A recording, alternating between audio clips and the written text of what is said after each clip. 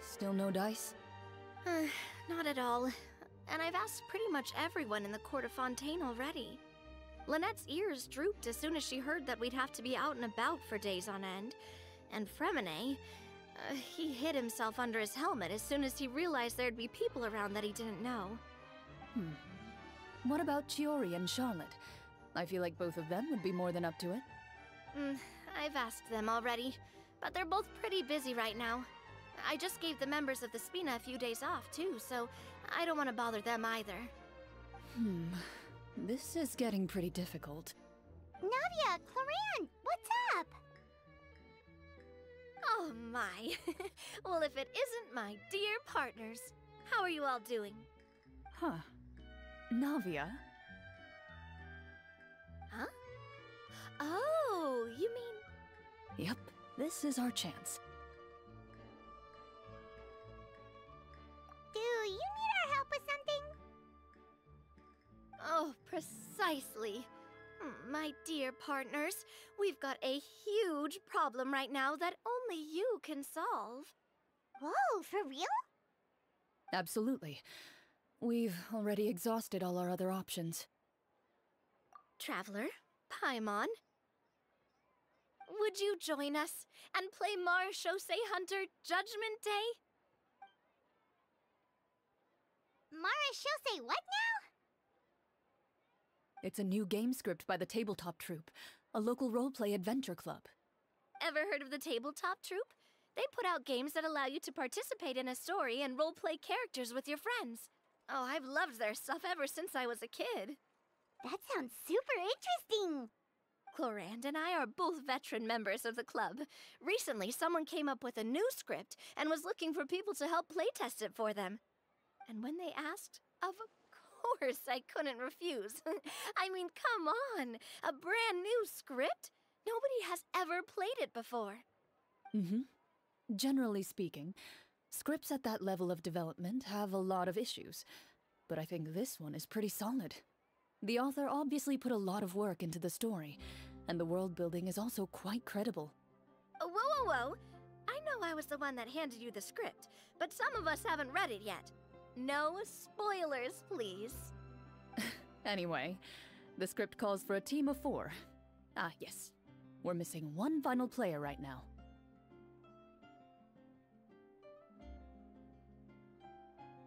So, you're saying you'll help us out? I knew I could count on you, partner. Paimon and the Traveler are kind of a package deal. Is that okay? That's not a problem. I'll adjust the pace based on the actual number of players, and ensure that everyone has a good time. Well, Traveler, what do you think? Wanna play? Paimon will follow your lead.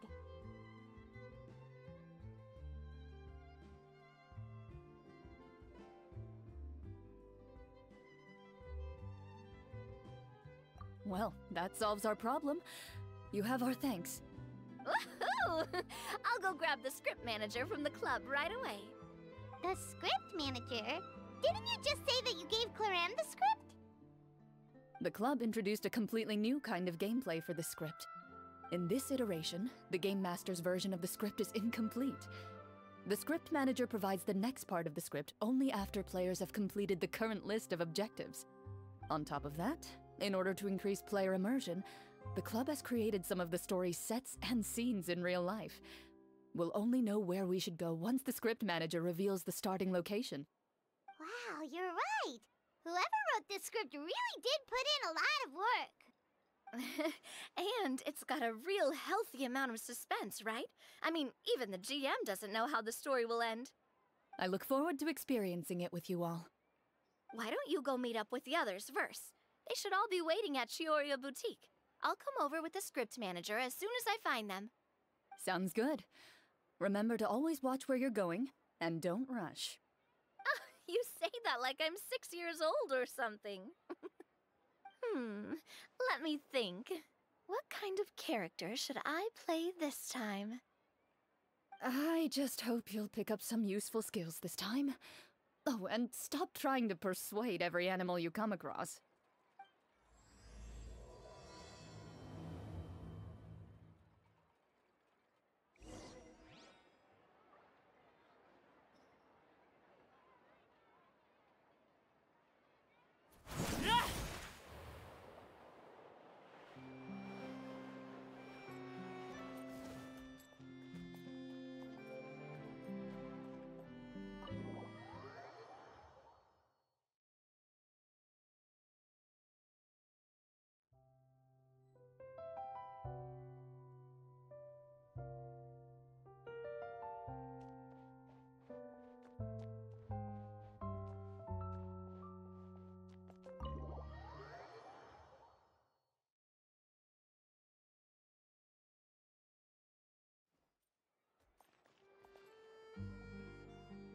Oh, sorry to keep you waiting.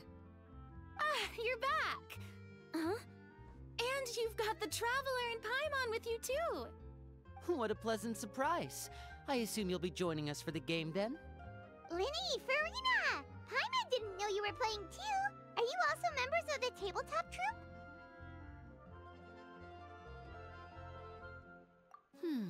I'm more of a casual member if anything. I haven't taken part in many formal club activities. Lynette, Fremine, and I play something similar at the Hotel Bouffe Tété sometimes, but I'm usually the GM. Still, I'm sure it'll be fun being a player for the first time. I'm looking forward to it.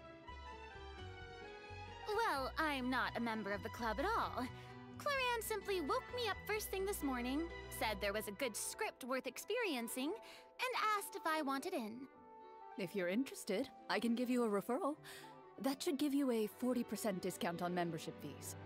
I think I'll wait to see how this experience plays out first, especially when it comes to the quality of the script. If it's sufficiently fun, then I'll join. Do you participate in a lot of tabletop troupe activities, Clarine? You could say that. She's actually one of the few senior game masters of the troupe. Ah, right. I knew about that even when she was still my subordinate. It's nothing. Really, just a small hobby of mine. Wow. Paimon's so used to seeing you be all upstanding and intimidating as the champion duelist. It's kind of hard to imagine you role-playing with a bunch of friends. Surely you jest. I would never intentionally make things difficult for my players. I maintain a clear boundary between my professional and personal lives. The me you see at court represents the law and order of Fontaine.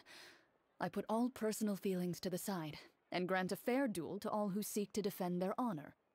But in my personal life, I'm just an ordinary person. Someone who feels anger and sadness, just like everyone else. Well, you say that, but for all the time I've known you, I don't think I've ever seen you cry.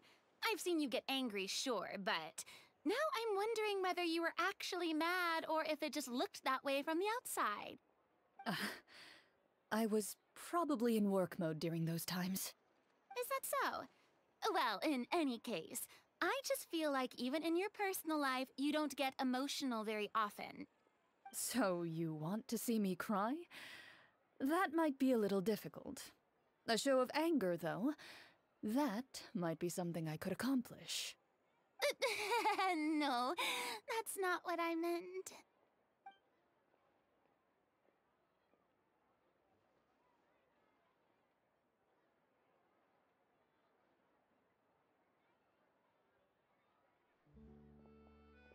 I'm back!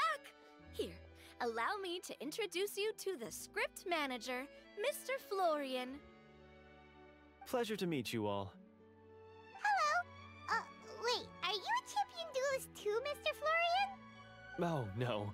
This is just the costume provided by the club. I occasionally play a few of the roles in my scripts. That sounds like a lot of work. It's nothing. It's the least we can do to give the players a more immersive experience. Anyway, allow me to give you a brief introduction of the script. This script was adapted from the real history of the Marechaussee Hunters. You all will play the role of hunters from a bygone era and resolve a series of events unfolding in the capital. Paimon's not super familiar with the history of the Marechaussee Hunters. Is that a problem? Oh, no problem at all. I can give you a brief rundown. So, basically, Marechaussee Hunters were people who dedicated themselves to hunting monsters and protecting the city by using a special swordsmanship technique passed down over generations. Their story can be traced back to the ancient Remurian dynasty, as well as the first hunter, Cassiodor. But I'll leave the finer details for you to seek out and discover later. Mm-hmm. And I'll provide additional commentary as the story progresses. In that case, brave hunters, are you ready to set out on an unknown adventure? Whoa, just one sentence and it's like we're in the story already! Aha, I see many a determined gaze before me. Very well, head over to this location and begin your heroic journey. So, as we follow the story, it leads us to specific scenes? Ooh, sounds pretty innovative. What does the message in the envelope say? It's the exact location of the scene, as well as the formal permission to use the venue. Huh, seems like they have everything prepared. Please check all your belongings, everyone, and make sure you haven't forgotten anything. Once you're ready, please follow me to the designated location. Sounds good. Hunter Squad, move out!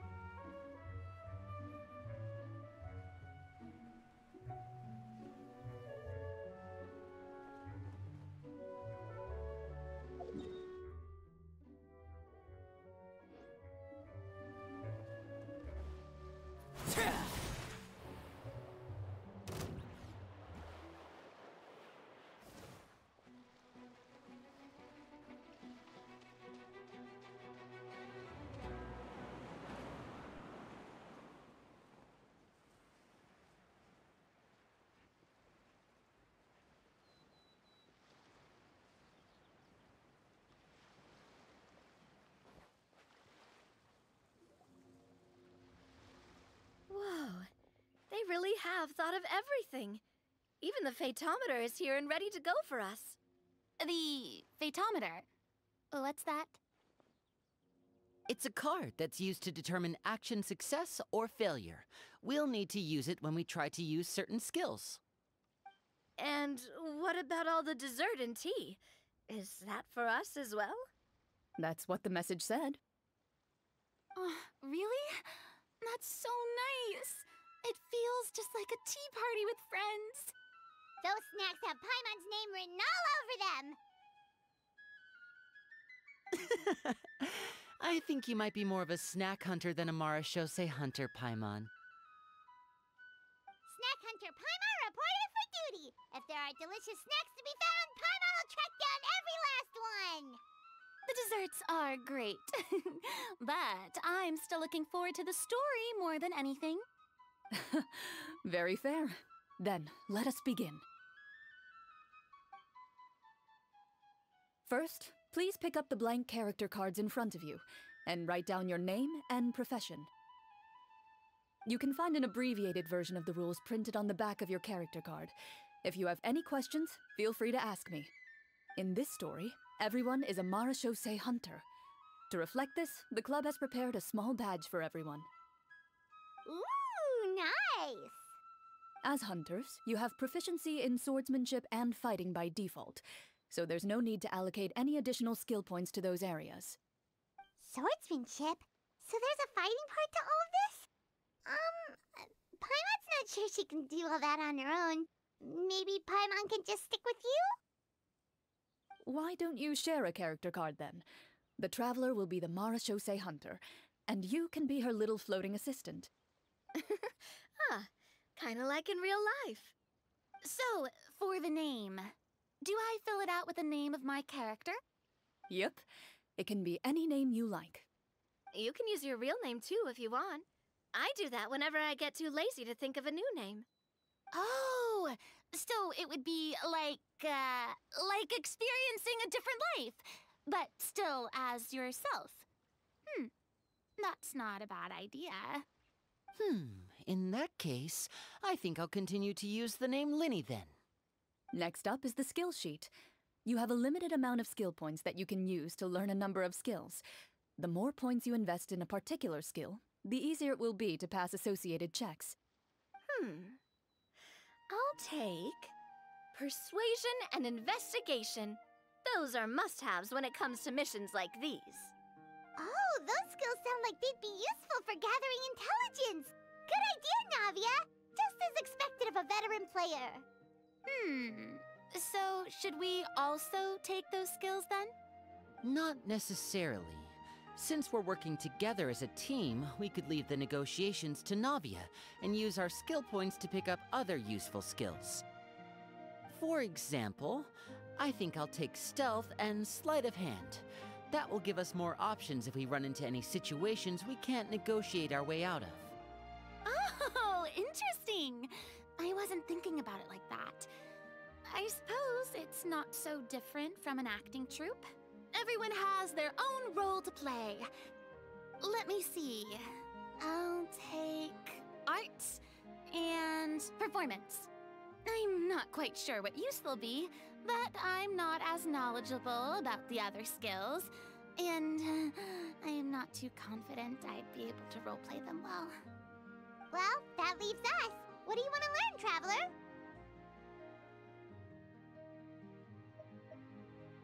Oh, something that'll help you get a read on other people's thoughts. Sounds useful.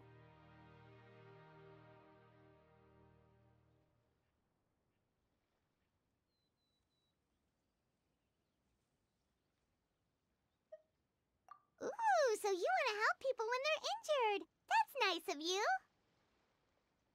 So what do you think? Are you sure you want to learn these two skills?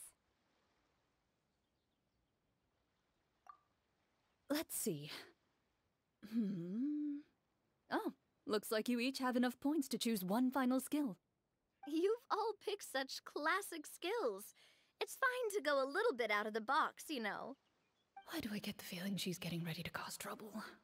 For example, this one here. Summon. Doesn't it sound super mysterious and cool? Oh, I saw that one just now as well. The description says, this skill can be used under certain circumstances to summon characters or creatures that fit the script's world-building rules. The script's world-building rules, huh? But how are we supposed to know what a Marashose hunter can summon? Oh, that's not for us to worry about, my friend. Just learn the skills that interest you, and the GM will take care of the rest. All right, you've convinced Paimon. Let's learn Summon, then. Paimon can't wait to see what kind of thing shows up. Well, now that everyone's more or less finished creating their characters, we can begin. Since two of our players are doing this for the first time, though, let me ask. Would you like to play on easy mode or authentic mode? What's the difference between the two? Well, in role-playing games, the story sometimes changes based on the decisions of the players and the results of the fatometer. For example, if you fail a check, that means you cannot use the target skill in that scenario. A critical failure may even result in further negative consequences. If you choose to play in authentic mode, every time you elect to use a skill, you'll need to use the fatometer to see whether you succeed or fail, and face any consequences that may follow. If you choose easy mode instead, every check will be successful by default, and you won't have to worry about luck playing a factor.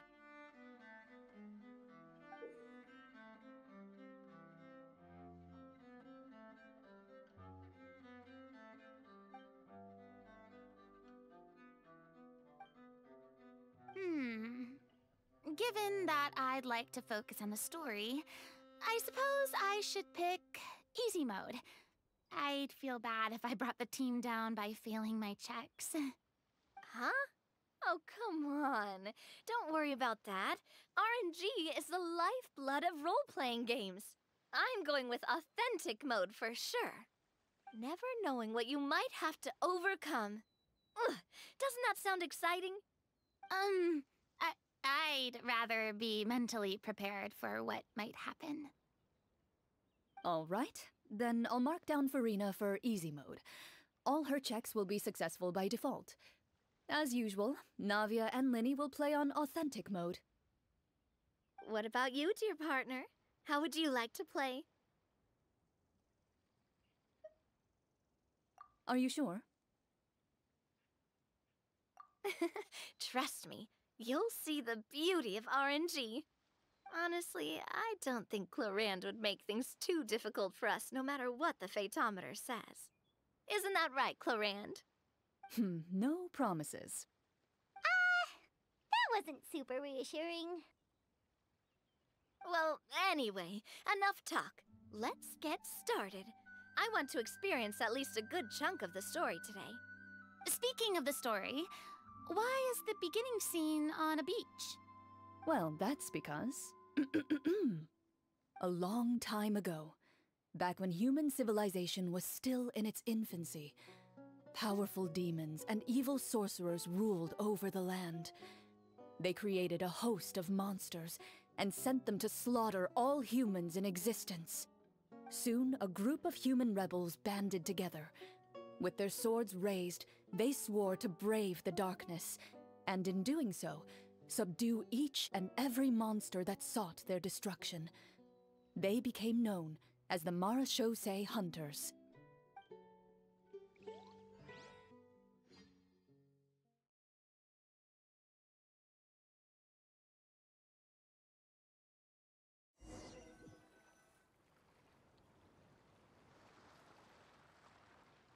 Sometime later, as a member of the Marachose Hunters, you receive a commission. Following the address provided on the message, you take a boat and arrive at this strange city.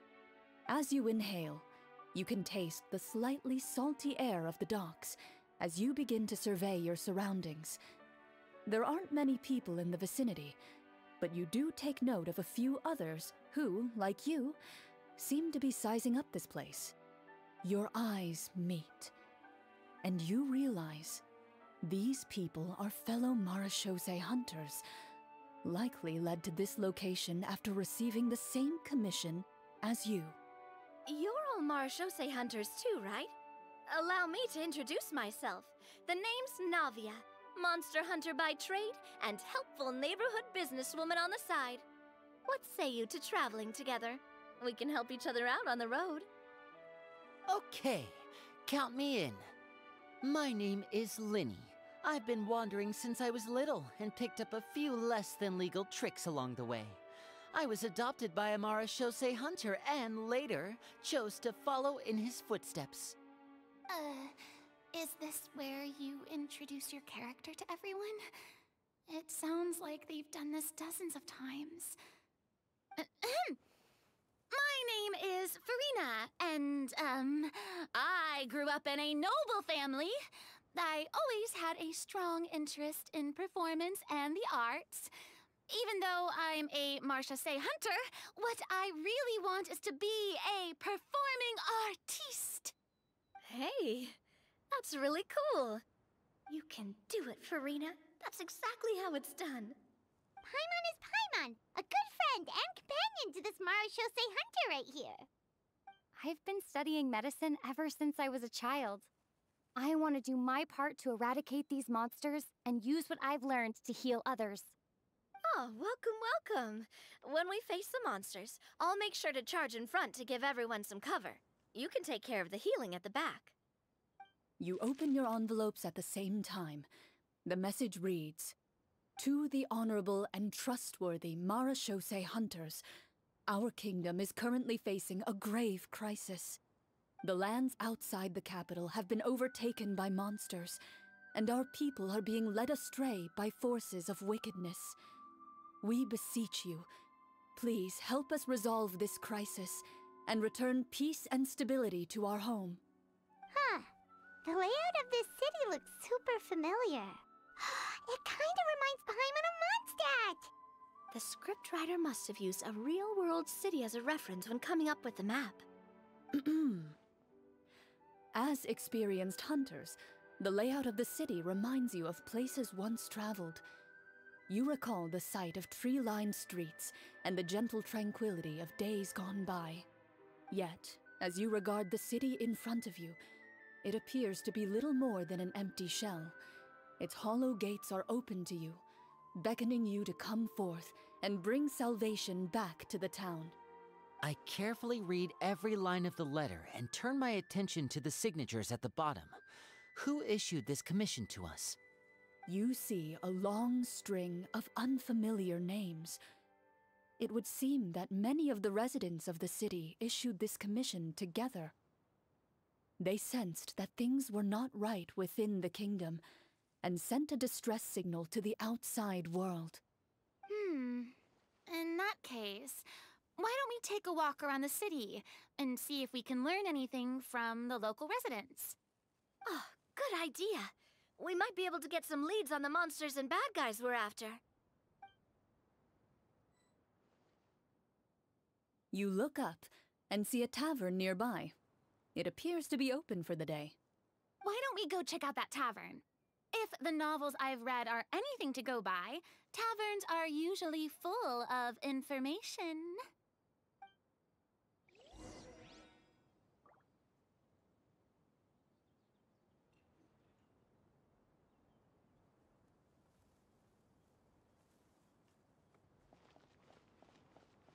As you approach the tavern, you find a plainly dressed woman standing nearby. She appears to be rather troubled about something.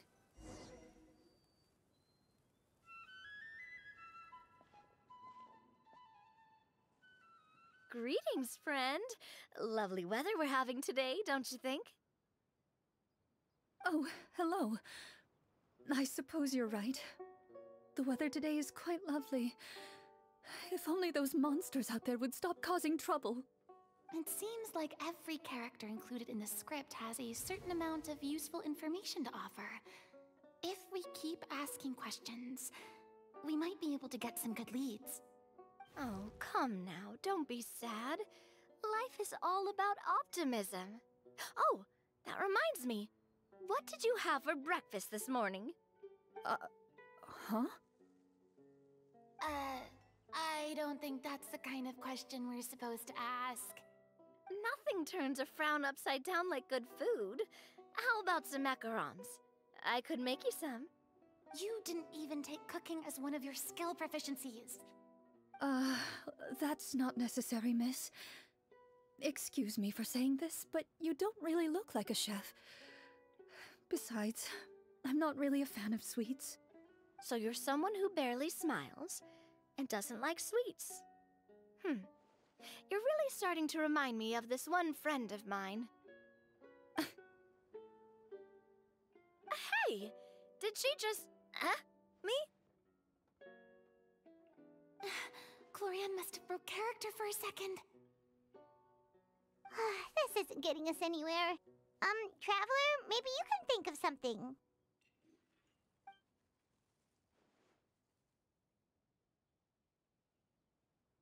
The results of insight checks aren't disclosed to the players, so I'll be the one consulting the fatometer.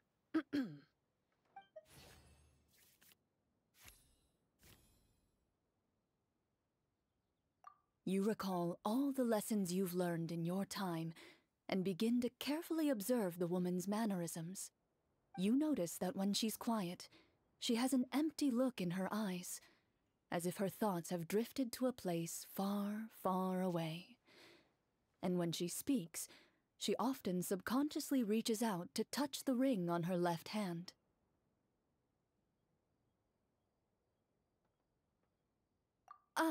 So you noticed.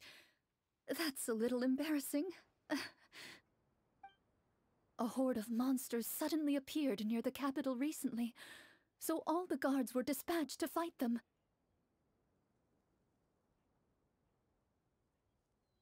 Do you remember when those monsters appeared? I'm not completely sure.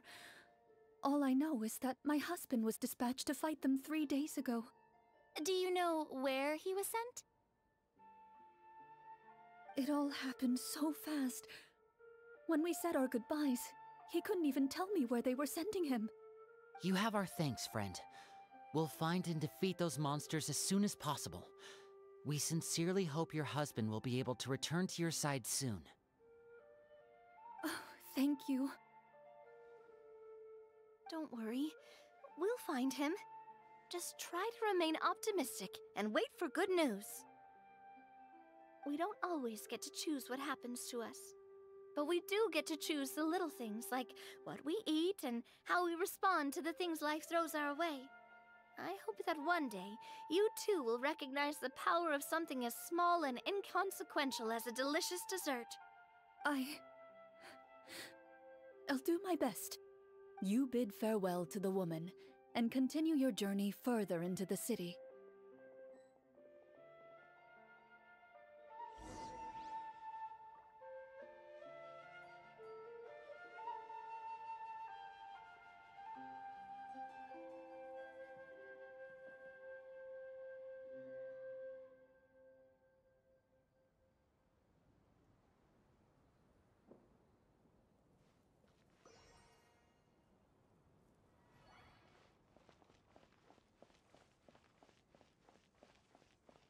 As you venture further into the city, the streets appear largely empty. An elderly woman walks past.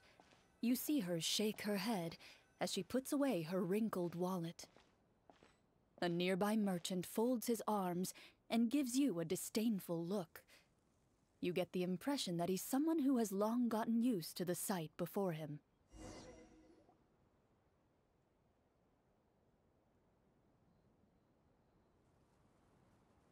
Although he doesn't seem very friendly, merchants are usually a good source of information, right?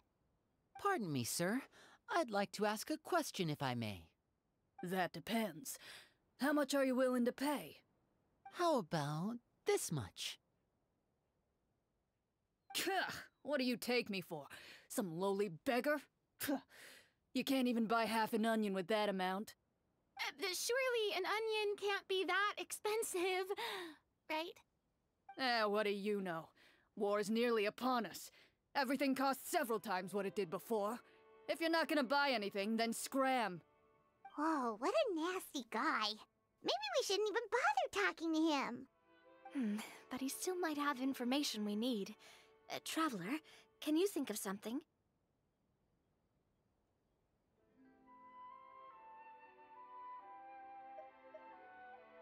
A performance?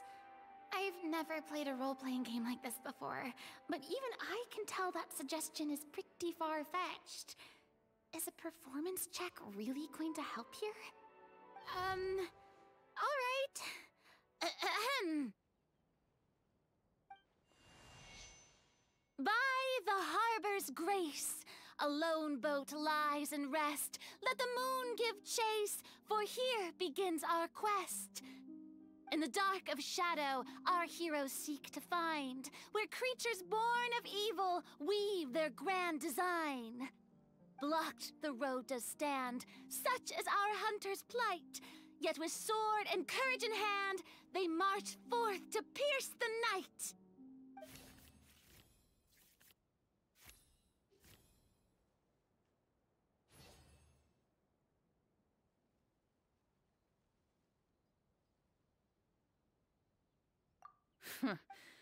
I don't recall asking for a bardic song. Don't expect me to give you any coin. But if you meant what you sang, and you are indeed some kind of hunter, then by all means, please, go out and kill those monsters for us. Those monsters are camped outside the city, and they've been destroying all our trade routes. We have limited reserves within the city, so if this continues, we're all gonna be in big trouble. Wait, you're saying no one has put a plan in place to distribute supplies or maintain order? We could all starve and those nobles in the palace wouldn't even break a sweat. Who knows? Maybe they've been in cahoots with the monsters all along. That is concerning. Yeah, all right, I think I've said more than enough. Be on your way now. Got it. Thank you, sir. Don't mind him, Farina. He just doesn't have enough taste to appreciate your art. No. I was just thinking about how those nobles must be so cold-hearted. It's like they don't care about their people at all.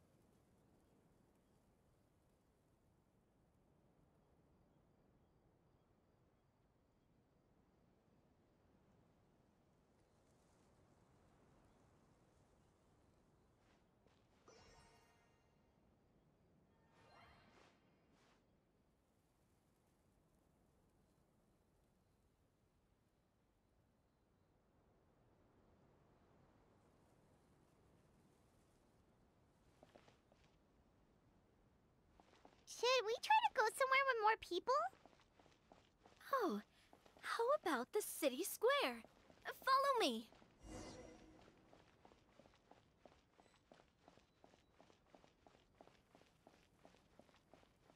Before you lies the city's central square.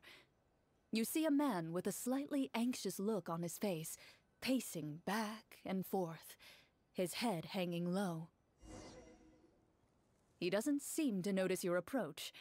Still immersed in his own thoughts, he shakes his head and lets out a long sigh. This guy seems promising enough. Maybe I can get some information out of him. Hello, sir. Is there anything I can do to help you? Wait, you're... I'm... Oh, dear goodness! You're a Marashose hunter! You recognize us? Ah, are you one of the people who wrote the commission letter? Yes, yes!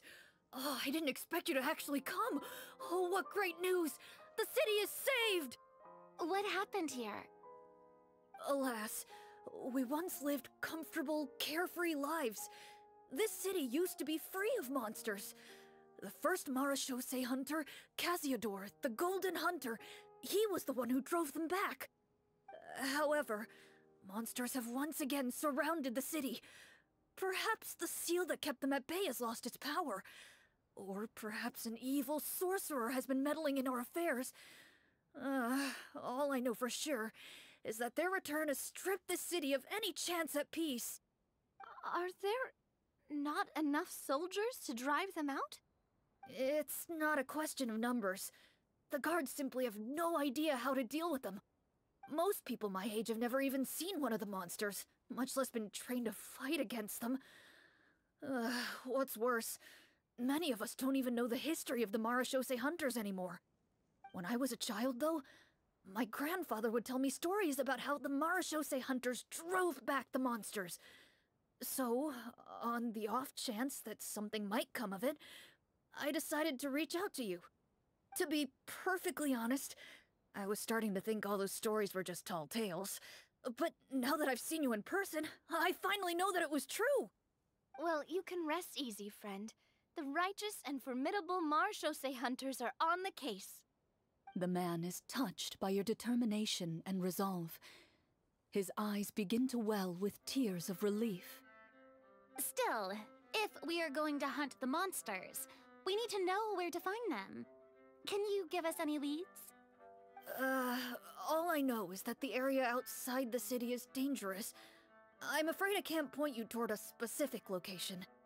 Oh, although, if you leave the capital through the main gate and follow the road, you should run into a group of guards. They might know more about where to find the monsters. I see. We'll go look for them then. All right, be careful. Oh, and one last thing. The monsters outside the city are just part of the problem. There are evil sorcerers inside the city as well, so be on your guard. They're actively working with the monsters, and have corrupted the court ministers with malicious magic. They're the reason why, even inside the city, everything has been a giant mess. Even one of our kindest ministers has turned into a boorish and unreasonable figure, interested in nothing but enacting laws that exploit the people. Who knows how much longer we'll be able to go on like this. Talk about being stuck between a rock and a hard place. I feel bad for him. Maybe we should try to cheer him up?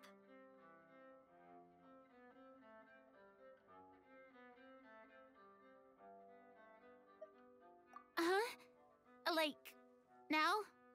Is this really the right time? I appreciate your kindness, but for now, it's more important to focus on the crisis at hand. Brave hunters, I leave the future of this kingdom to you.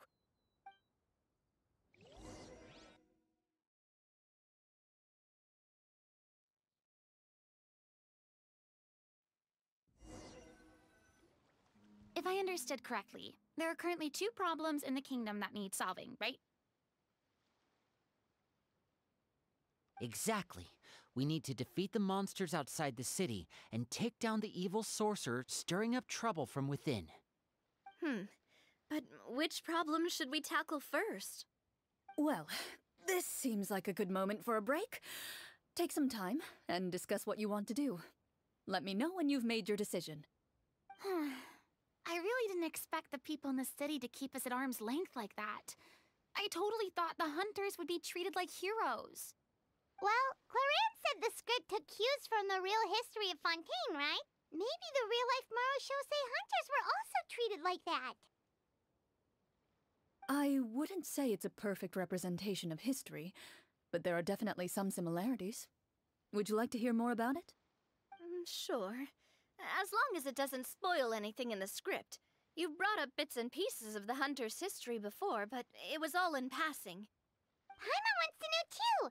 The hunters were super powerful, right?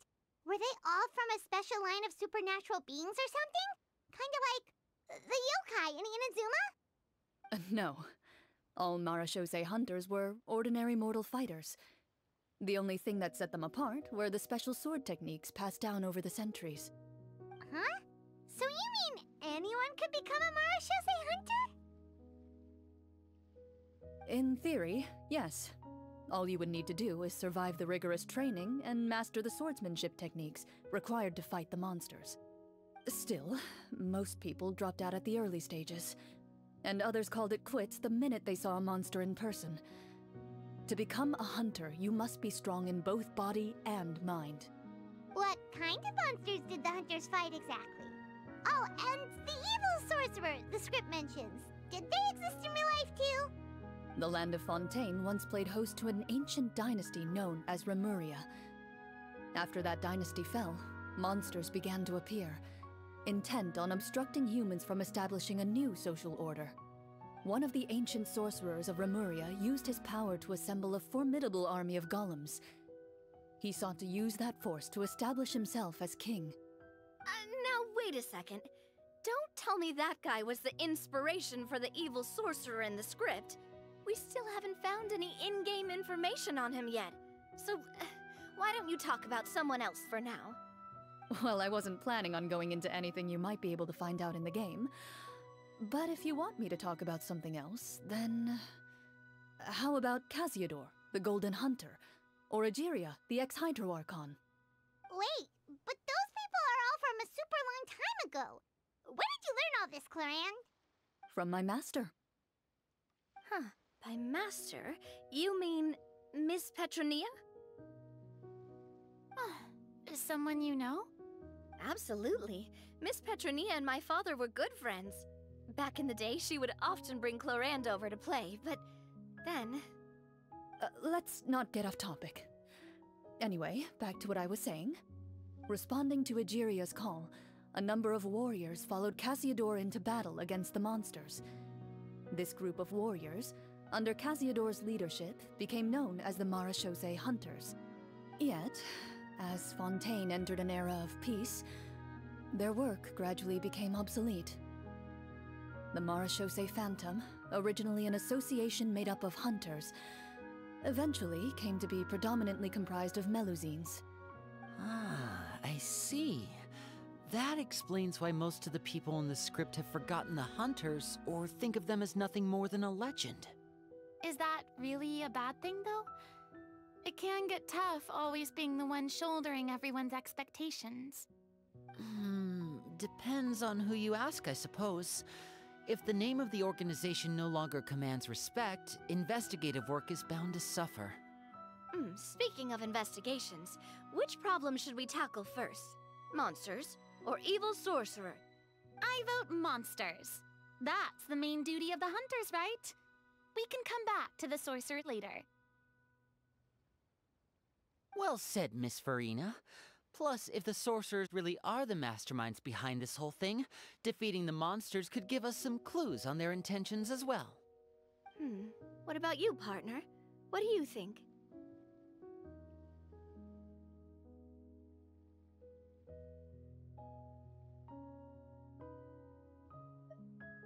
I mean, you're not wrong. But Those characters are usually the ones pulling the strings behind the scenes. More often than not, they're very formidable opponents. Going after them now might be jumping the gun a little bit. We don't want a total party kill on the first day, right? With Clorinde as the GM, I wouldn't rule out the possibility.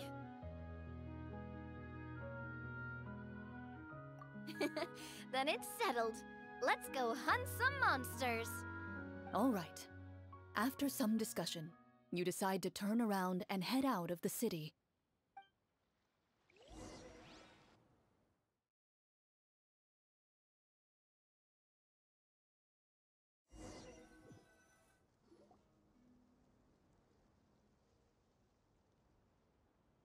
Let's take a look around, like that guy said.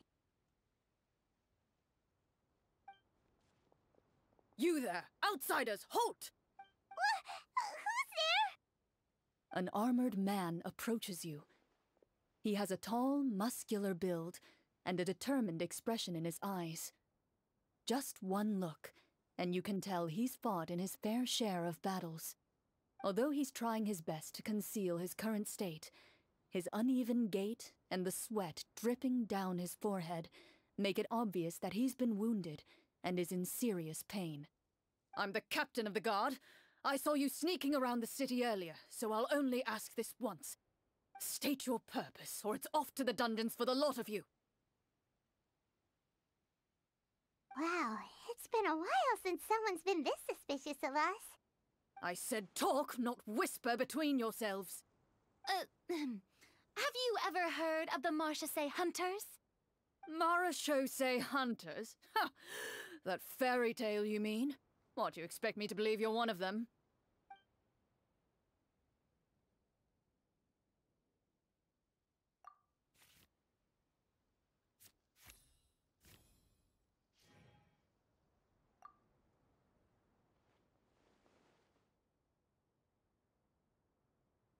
Ah, a critical failure.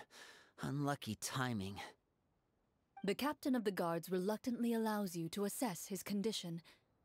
Right as you're trying to get a closer look at his leg, your hand slips and collides against his wound with great force.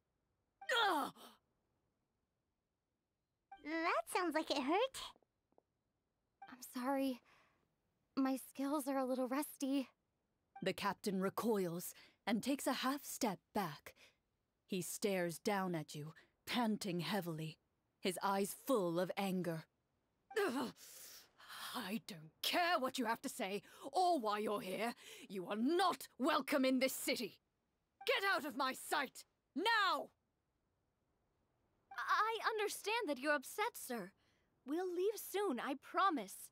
It's just, if we don't know where to find the monsters, we won't even know where to go. Ha! Don't tell me you're actually considering fighting one of those things.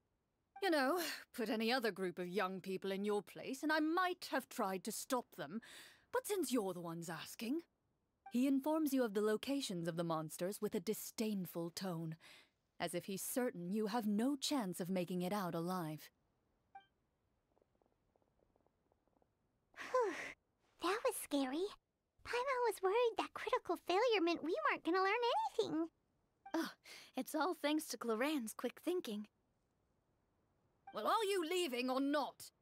We're leaving.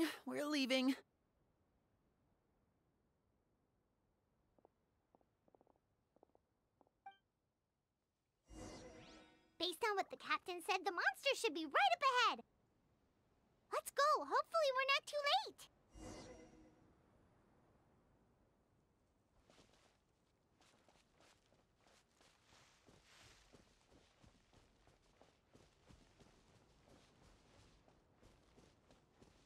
As you approach the battlefield, you see numerous people lying by the side of the road.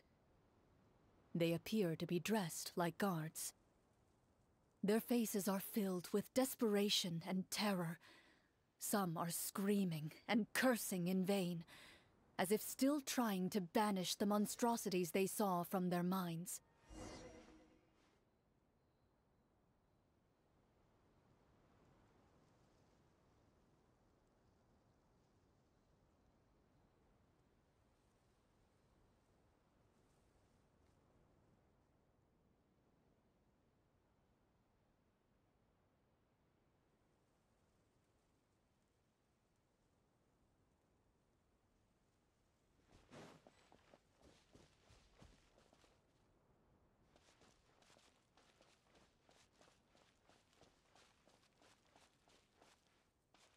A few of the wounded look up at you in shock and disbelief.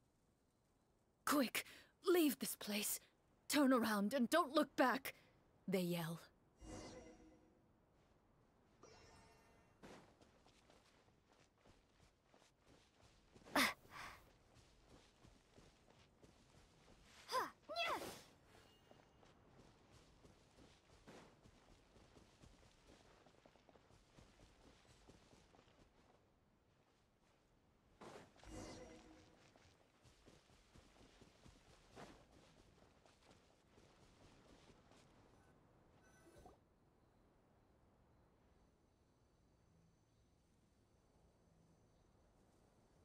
This is the place he mentioned, right? You see broken iron swords scattered all around you, and downed trees riddled with terrifying claw marks. All the signs point to one thing. A truly devastating battle just took place here. Be on your guard, everyone. The monsters might still be around. Before you can finish your sentence, you hear rustling sounds from the surrounding bushes. The monsters have emerged. They close in on you without fear. You get the impression that, in their bloodthirsty eyes, you're just another meal for them to devour. A little help here! This thing wants to eat Paimon! Your battle round begins now.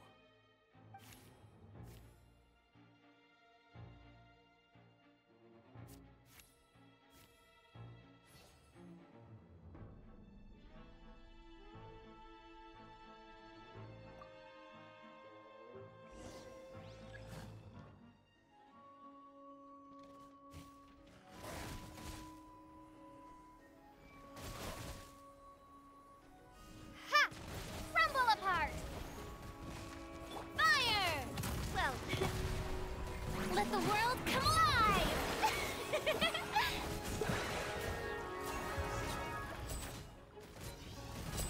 The next battle round begins now. A round of applause! Shower me with praise! Drop! Feeling lucky? The monsters let out a terrifying roar of anger and resentment before dissipating into thin air. Ugh, thank goodness it's over. We're lucky the Marashose Hunter class came with all those preset skill points. Otherwise, we would have been in some real trouble. I never knew the photometer even determines the amount of damage you inflict. If you get unlucky, isn't it just game over right then and there? That's part of the fun. The uncertainty of fate is what gives these games their appeal. Just as you begin to celebrate your victory, a suspicious lump on the ground catches your attention. A suspicious lump. Wait, could it be the thing that appears after every battle? I walk up to it, crouch down, and begin to carefully examine it. I've still got my right glove on, so it should be fine for me to touch it, right? As you investigate the mound, you discover that the exposed portion appears to be made of wood. It was previously obscured by the large form of the monsters. With the monsters gone, the small protrusion now awaits your discovery, poking out of the ground like a shy flower bud. Whoa, it's a treasure chest!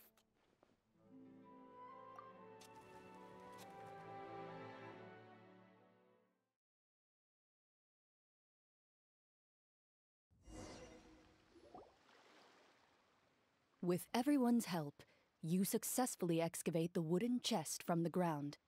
Even without opening it, you can tell from the mora and jewels scattered around the chest that it must contain quite the fortune. Makes sense. We worked hard for this. Let's open it and we can share what's inside! I can understand your excitement, Paimon, but think about it. Doesn't it seem like there are people out there who need this treasure more than us? Yeah. Think about all the people suffering in the capital. Or all those guards who got hurt fighting the monsters. Wouldn't it be better if we gave the treasure to them?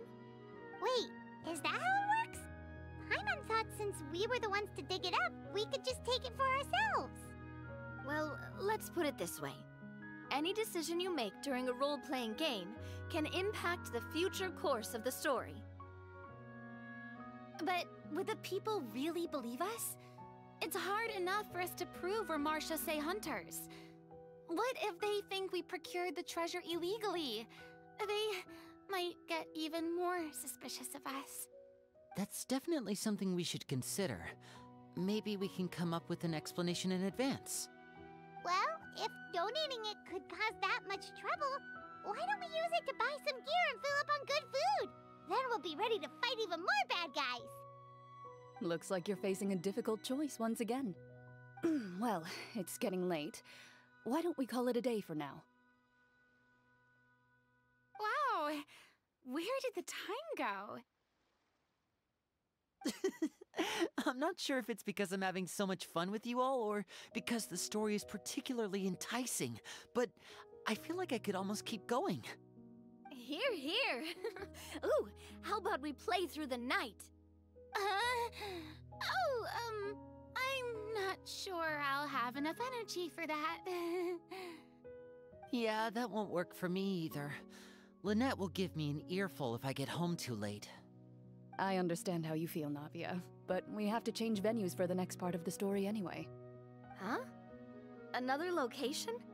Mm-hmm. There's a special note for the GM at the end of this section that says to proceed to an indoor set for the next part of the script. Whoa, they really pulled out all the stops for this new script. Well, even if we end the game for the day, we can still stay a little longer and hear Clorinde finish her story, right? Paimon wants to hear more about the history of the hunters. Something tells me you just want to finish the free desserts before we break for the day. That's just a coincidence, okay? Besides, to Paimon, not finishing free food feels even worse than having to buy her own. And anyway, Paimon really does want to hear more about Clorinde's master. Well...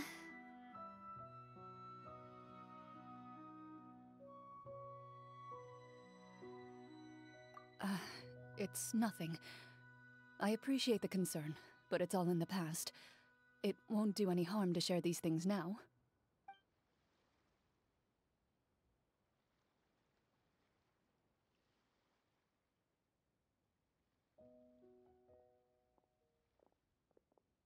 My earliest memories are of living with Master. According to her, she saved me from certain people of ill repute. My birth parents had left me behind some time before that. What a heavy beginning for a life story. Master was a fascinating individual, if inexperienced in the ways of raising children. My first ever toy was a short sword. Although I suppose it wasn't so much a toy as something Master removed from her waist and handed to a noisy child in need of distraction. Oh, wait, so she handed an actual sword to a child? Isn't that dangerous? Did you hurt yourself? Of course I did. I cut my palm and bled quite a lot. But Master was not concerned. She just stood there and casually lectured me about it. See, that's what you get for not holding the sword properly, she told me. She then crouched down next to me and said, "Give me your hand. I'll teach you to bandage this wound. After that, it's time to learn how to truly hold a blade." Excuse me for asking this, Clorinde, but how old were you exactly when all this happened? Probably around, 3, give or take. 3? Isn't that when most kids are still struggling to hold a fork? As I said, Master was rather inexperienced in the ways of raising children. She believed trial and error was the best way to teach a child what they're capable of. I'm not so sure this is a question of experience. I didn't see anything wrong with her ways at the time. And anyway, children don't get to choose how they're raised.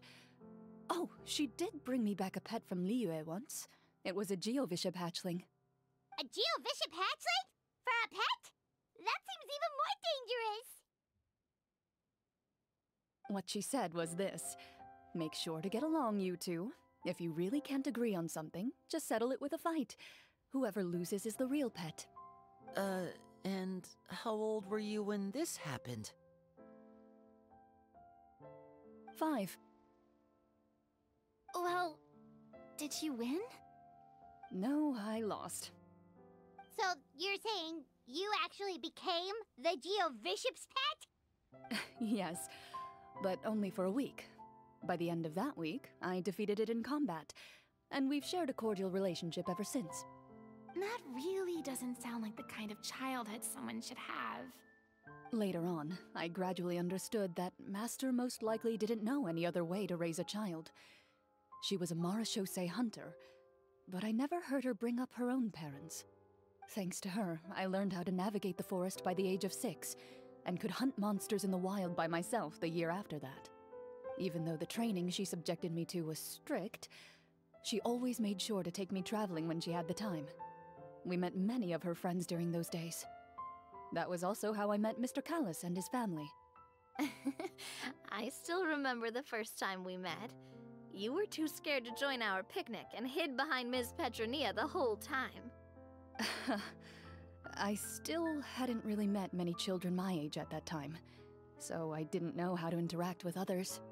After that, though, you started coming over a lot. You loved challenging people to shooting competitions, remember? I don't think many members of the Spina ever beat you in one of those. I had a lot of fun during those days. I enjoyed them too. Oh, do you remember that one time we went exploring around the Spina together? We overheard Papa call your master Fontaine's Protector of Justice. We tried to pretend like we never heard anything, but you nearly let it slip that one time.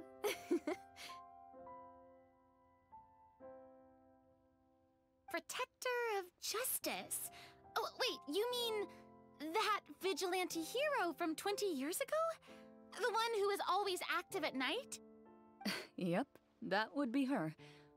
She often would put on a black cloak and go out at night. I never knew where she went or what she was doing. Until, like Navia said, we overheard the truth from Mr. Callis that night. 20 years ago, huh?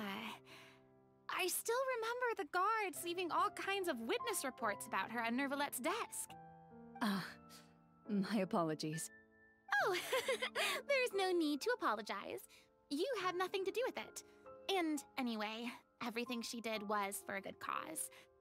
Although, calling herself the Protector of Order was a bit much. Especially when she deliberately operated outside the law. Huh? When did the Protector of Justice become the Protector of Order? Oh, she had a bunch of code names. I heard she would just come up with a name on the spot whenever she was asked. Later on, she probably got sick of answering those questions and decided to stick to just 2. The Protector of Justice and the Protector of Order. That sounds like her, all right. I bet she forgot which of the 2 she'd use by the time she got back each night. Well, she certainly sounds like a fascinating individual. With her strong sense of justice, it's no surprise her student followed in her footsteps. It's true. I always wanted to become like her. Someone powerful, independent, and with a strong sense of conviction. But...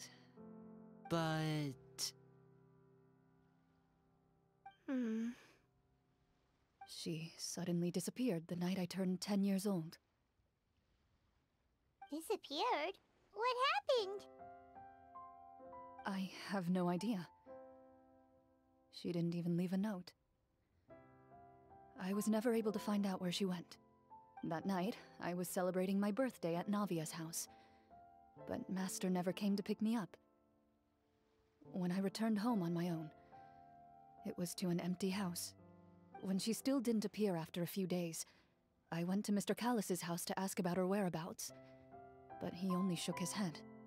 Papa probably didn't know either. I know he sent a few people to investigate the matter in secret, but they never found any credible leads. Don't worry, I understand. To be perfectly honest, given Master's personality and way of doing things, it all made a lot of sense. If I had to guess, I'd say she probably used it as an opportunity to force me to become independent. Just like how, when a litter of kittens reaches a certain age, the mother willingly leaves them behind. Were you upset, Clorinde?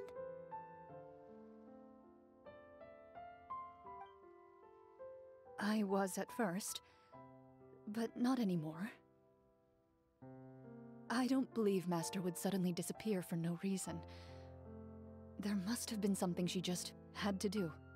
Well, despite everything, you still managed to follow in her footsteps and become the greatest champion duelist in all of Fontaine. You're practically a living symbol of law and justice. I suspect my position would be far too by the books for her. Master always did whatever she pleased. But you're right.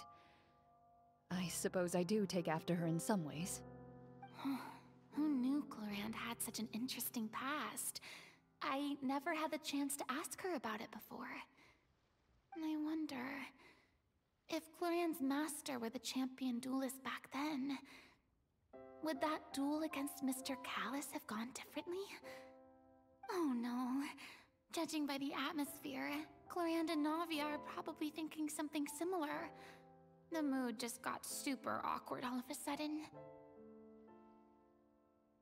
Well, anyway. Would you look at the time? It's getting dark, so we should probably call it a day for real this time. If we keep talking like this, we really will be here all night. I had a great time today, Miss Clorinde. Thank you for being our GM. Anytime. The script was good, but I've got to say, your childhood stories were even better. Hey, you should tell us more about that fight against the Geo-Bishop sometime. Maybe your master was onto something. You could be right. What does she mean, onto something? I certainly don't know any 5-year-olds who want to fight a bishop in their spare time. Guess I'll head back as well. I need to save my energy if I want to continue enjoying the story tomorrow. You're that excited to hear about my fight with the bishop? I was talking about the script.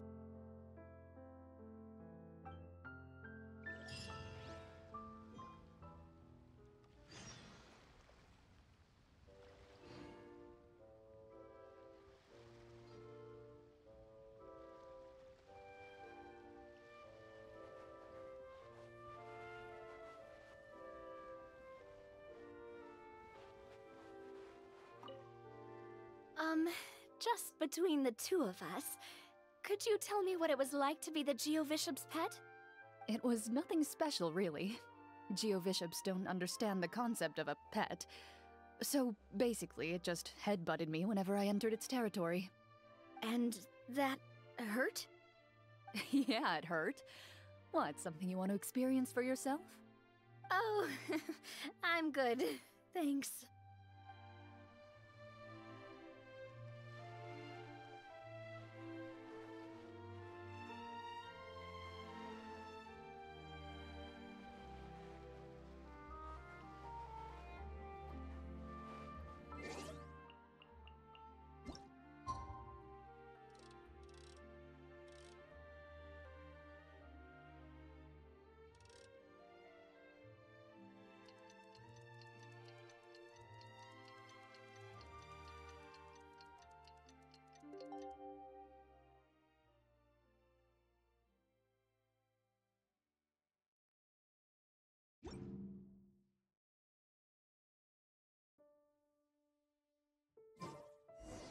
Let's go meet up with the group! Paimon's really looking forward to today's story.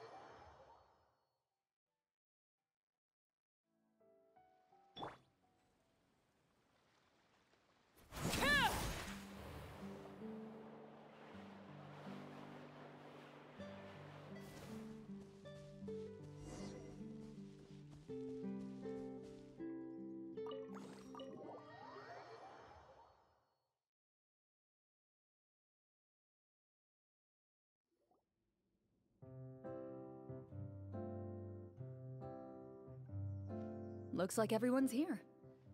Now, before we begin, why don't we finish where we left off yesterday? There was an important decision to be made, yes? I'll pour everyone a cup of tea.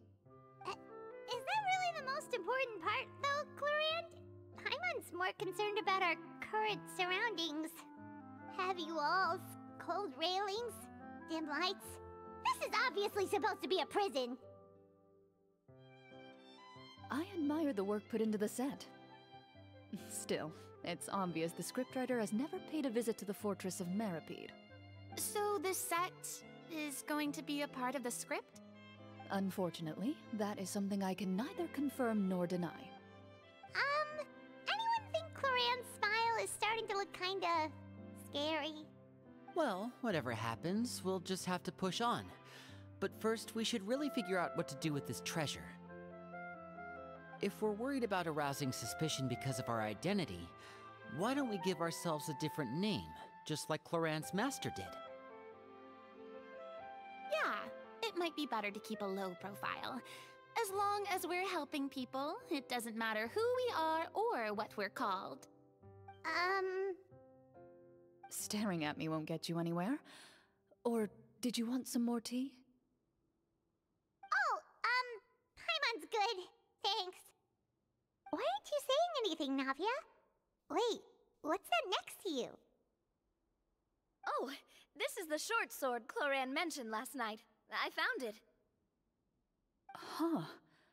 I'm surprised you managed to track it down after all this time. Well, I made sure to take good care of it, considering the circumstances in which you gave it to me. Of course I had to keep it safe. Anyway, where were we? Oh, right. I was just thinking about all the potential ways for us to break out of prison. We could dig a tunnel, or try to bribe the guards. Wait, we haven't been thrown into prison yet, have we? Well, it's only a matter of time. It pays to be prepared.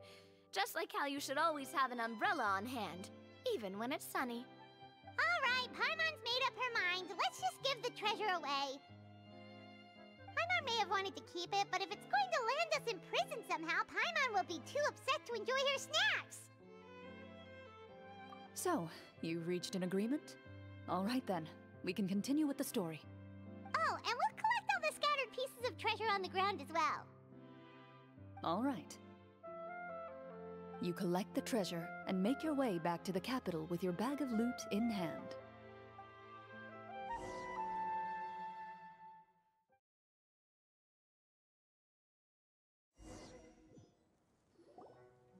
The city is still shrouded in a gloomy, oppressive atmosphere, but your spirits are surprisingly high. In places where sunlight struggles to reach, you generously share your wealth with the children, the elderly, and the poor in urgent need of help. Thank you, kind soul. The elderly woman's look of gratitude follows you as you walk away, her eyes never leaving your back until you move entirely out of sight. However, there's still quite a bit of Mora remaining. It appears you haven't made much progress. She's probably trying to tell us to speed this up. We need to hurry up so we can address the sorcerer problem. Should we go find that man again at the square? He seemed like a pretty responsible guy.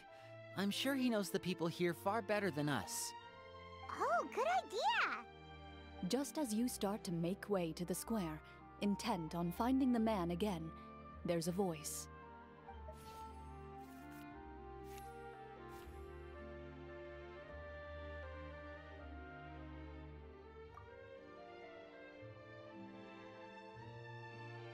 Please wait, distinguished guests.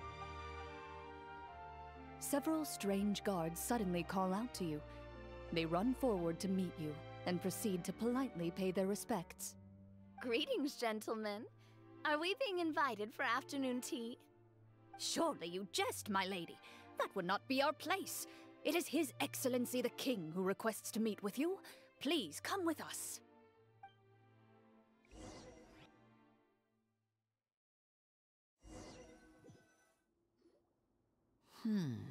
Do you think this could be a trap? Well, we have to investigate the court at some point, right? Meeting the king himself would be a fantastic opportunity to do that. I say we go for it. If something happens, we'll just turn the whole place upside down.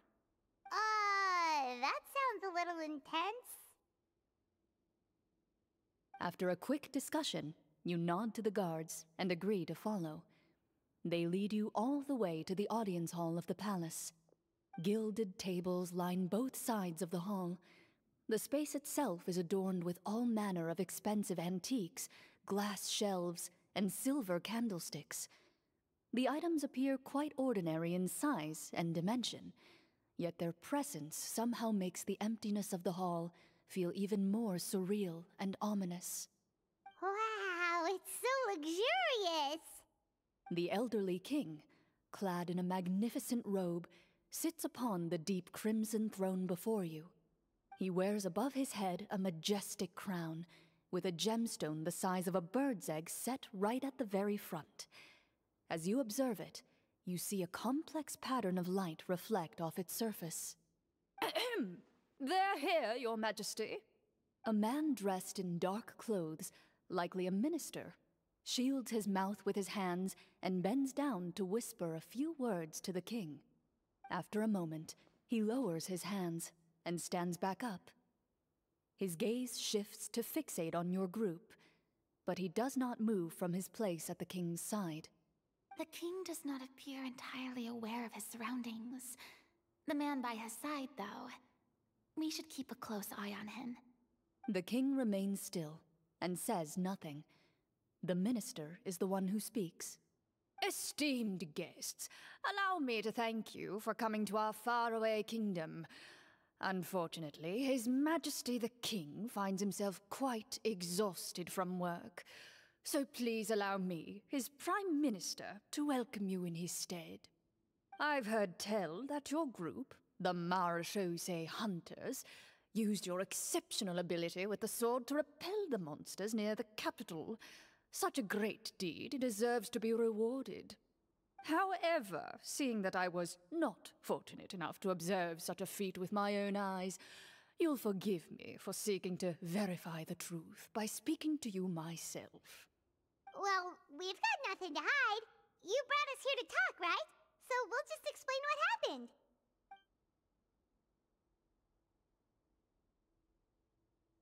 The golem's blades were so powerful, they could cut down trees in a single swipe.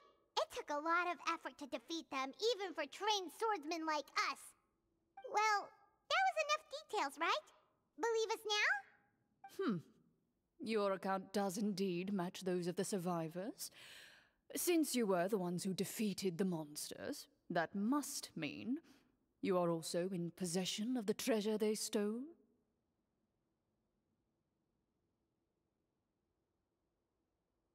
Well, we did take the treasure, but... How did he know about the treasure? Then I must ask that you return it at once. It belongs to the kingdom. Wait, but didn't you just say that our great deed deserved a reward? Shouldn't the treasure be considered a part of that? Yes, that was indeed what I said.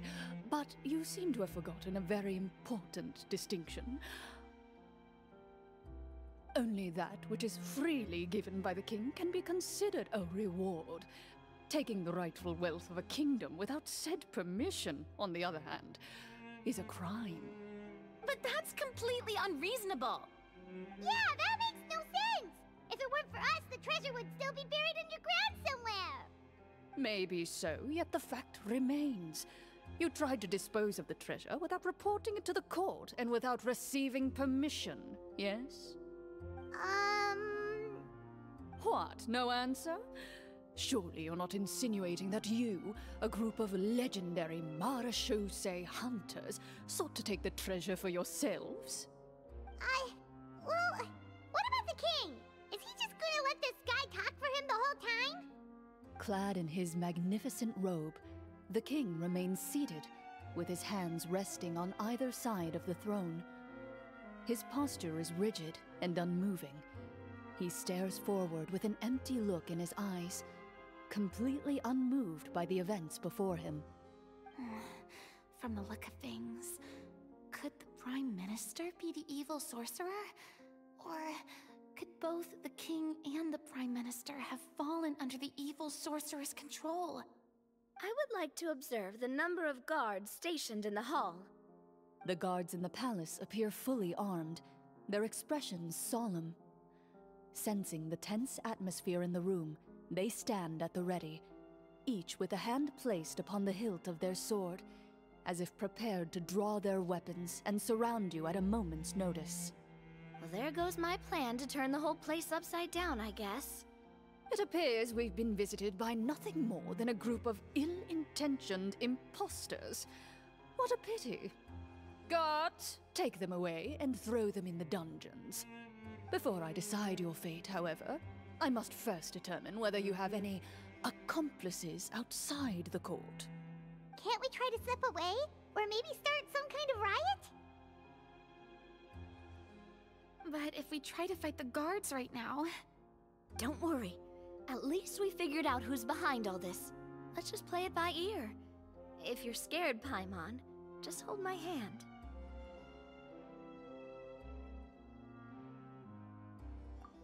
Thanks, you guys. You allow yourself to be led away by guards surrounding you on both sides. It's only when you begin to feel drops of water falling from the dungeon ceiling and smell the stench of death and decay all around you that you finally realize you've stepped into a completely different world. Stay here, and don't try anything funny. The guards lock the cell door and leave without looking back. Wait, sir! Your voice echoes through the dark hall, but the only response you receive is the sound of water dripping from the ceiling. No! What should we do now? Carve out a new path of fate with our own two hands, of course. I draw my weapon. You reach toward your waist, but find nothing there. You now recall that your weapons were confiscated before the guards locked you in the cell. The bag of treasure along with them. What about that knife I hid in my boot? When did you hide it in there? When I was thinking about digging a tunnel. Rejected. You failed to inform the GM of this course of action. Moreover, the guards would have conducted a thorough search before throwing you in prison. And the keys to the cell aren't anywhere to be seen? Correct. You don't even feel a lock hole on the cell door. Oh, well, there goes all our plans. Indeed. Huh? Why are you the one saying indeed? Because that statement holds true for me as well. This is where the script ends. What? But that's a terrible ending! Generally speaking, this should be the point where the scriptwriter gives the players some kind of hint, or gives the GM some kind of code for how to move forward. I mean, maybe they just really wanted us to be immersed in the feeling of being in prison? Like, they'll only show us the way out once we've grown truly and utterly desperate? That is a possibility. If only there were desserts and tea in real prison. Oh, wait, guess it's kind of how the Fortress of Meripede works if you're lucky. Oh, before I forget, Navia, the short sword you had with you earlier. I took a closer look, and the craftsmanship doesn't appear to resemble anything from this era. If I remember correctly, that style was last in vogue several hundred years ago. Wait, Cloran said that sword used to belong to her master, right? Does that mean her master has been alive that long? I doubt it. The way she went about things often made her seem childish more than anything. I'd say the sword was most likely an heirloom passed down over time. Hang on. A precious heirloom passed down to you by your master. And you gave it to me just like that? You weren't worried I might lose it? Master left many things to me when she disappeared. There was the sword, an old key, and a good amount of junk she probably just didn't want to take with her. I gave you the sword back then, because I didn't want our friendship to end. Wait, when did this happen exactly? After the duel between Mr. Callis and myself. Before that, Clorinde would have meals with us and even stay over at the Spina some days. She was on great terms with Papa as well. After the duel, though, there was a period of time where we simply didn't know how to face each other. She entrusted this sword to me, and never came back. We were both sad, and conflicted, and totally overthinking everything as a result. Whenever I looked at this sword, I couldn't help but wonder if Miss Petronia had never introduced us to each other at that picnic.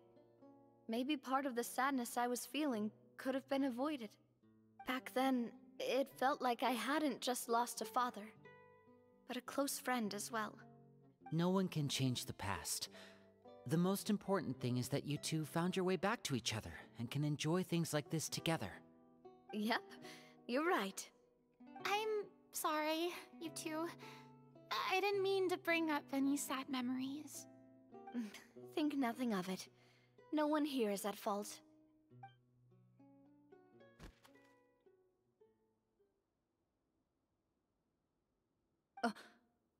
Huh?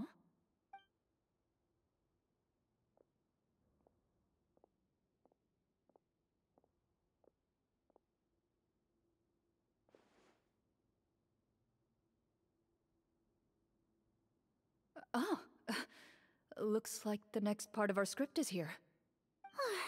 Perfect timing. The situation was really starting to get desperate. And not just because of the prison thing. From Clorinde's face, Paimon really can't tell if it's good news or bad news.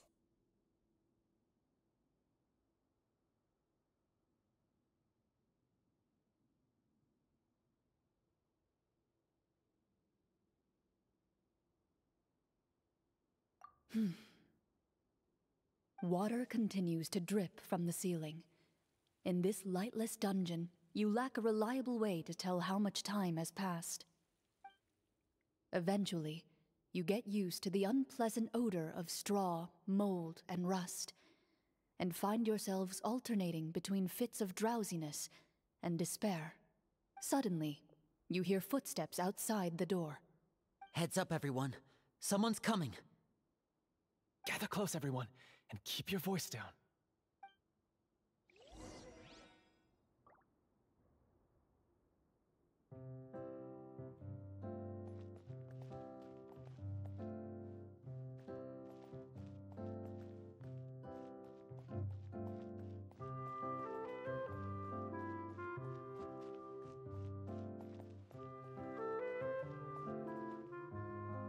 Who are you?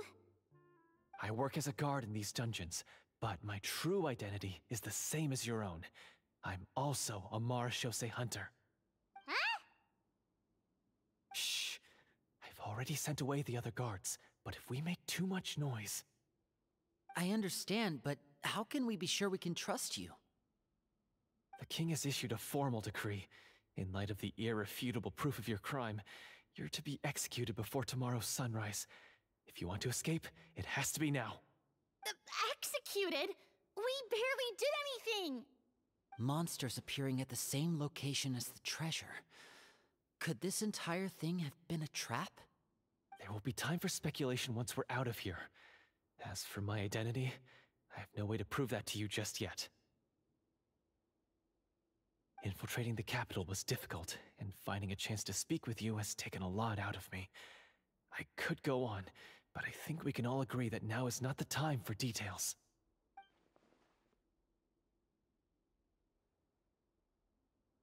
Have you seen our weapons anywhere, sir? Don't worry, I brought them with me. They're just behind the door. Still, these weapons alone won't be enough to defeat the true enemy behind the scenes. His faction is too powerful. The guards are all under his control, and he's even stationed a number of golems in various rooms throughout the palace. To defeat him, you must find a secret vault. It is said that within that vault, the marechaussee hunters of the past left behind a treasure with the power to defeat the sorcerer. You're not coming with us? No, I'll remain in the dungeons to deal with the guards. I'll try my best to distract them so they don't go after you. As long as my identity is not revealed, I'll be able to aid you when the final battle comes. In that case, please stay safe. Thank you for your concern. I will do my utmost. As for the location of the vault, here, this map should lead you there.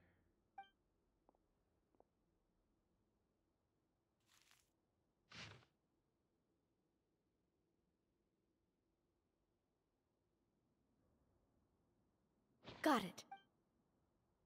All right, once I open the door, remember to stick close and refrain from making any noise. I'll lead you out of here as quickly as possible. You now have the chance to restore the honor and legacy of the Marashose hunters. So please, get out there and reclaim what's ours. And be sure to exercise caution. With the help of the guard, you successfully escape the dungeons. Your sense of despair and anxiety both seem to fade as you continue your quest.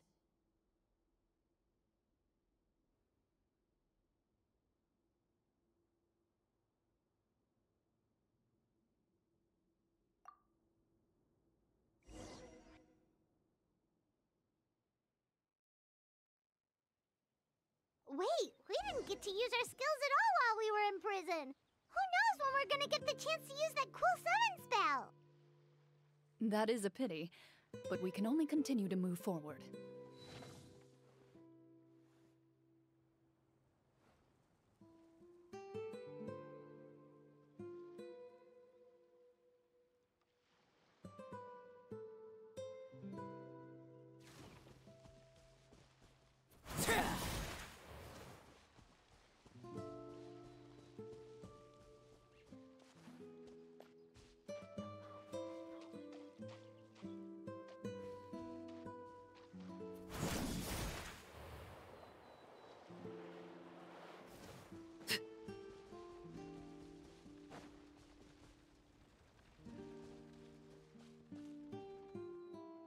This should be the place marked on the map. This bit of rock certainly looks suspicious. Well, I'd say an investigation's in order then. Plus, if all else fails, we can just blow it up. Wow, you really meant that! Before you lies a serene stretch of open water, its surface shimmering a brilliant shade of sapphire blue. Well, guess this means it's time for a swim!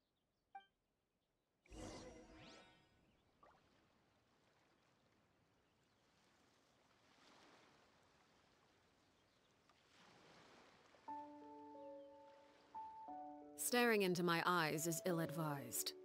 I can't promise you'll like what you see.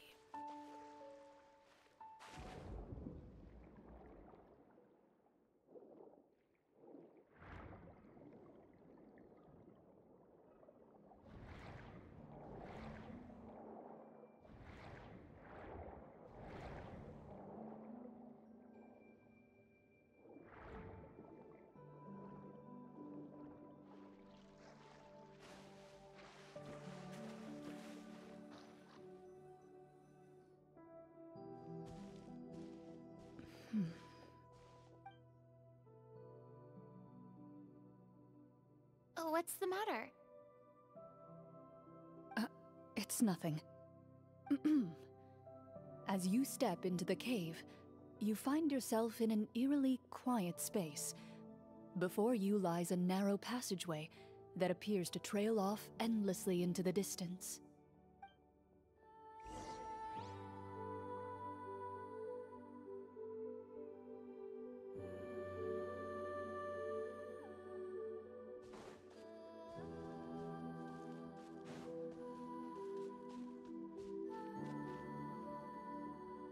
Wow, this must be where the treasure is hidden! But this door is blocking our way in. It almost looks like it's been here for quite some time. I've got to hand it to the tabletop troupe. They really went all out with the props. Huh. What have we got down here? A kind of mechanism connected to the door? Ah, It looks like we might have to arrange it into a certain pattern. A pattern on a stone door. That's something Master mentioned before. Is something wrong, Clarinde? After a long, difficult journey, you finally arrive at the location indicated by your map. It appears to be an ancient site of some sort, where treasure likely awaits. Your surroundings are exceedingly quiet and serene, as if the secret that slumbers here has never once been disturbed. If you listen closely, you can almost convince yourself you can hear the sound of its calm, gentle breathing. That description makes Paimon feel kinda bad for disturbing this place. We're doing this for the sake of the people, to free them from the evil sorcerer. I say it's time for this treasure to once again see the light of day. Linny's right. We need to keep going. The future of the kingdom depends on it. The next part of the story requires us to solve the puzzle, right? Let's start exploring the area. Yes, that should be fine. Something feels off about all this. Guess I'll just have to improvise.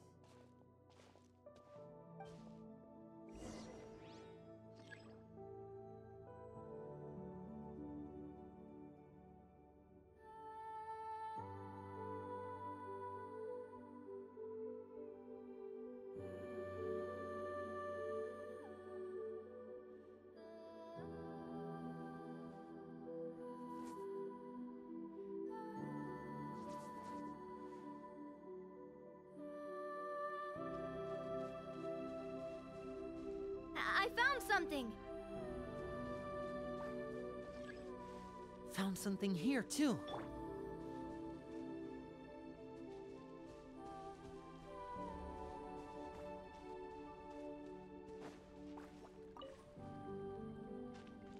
Same here.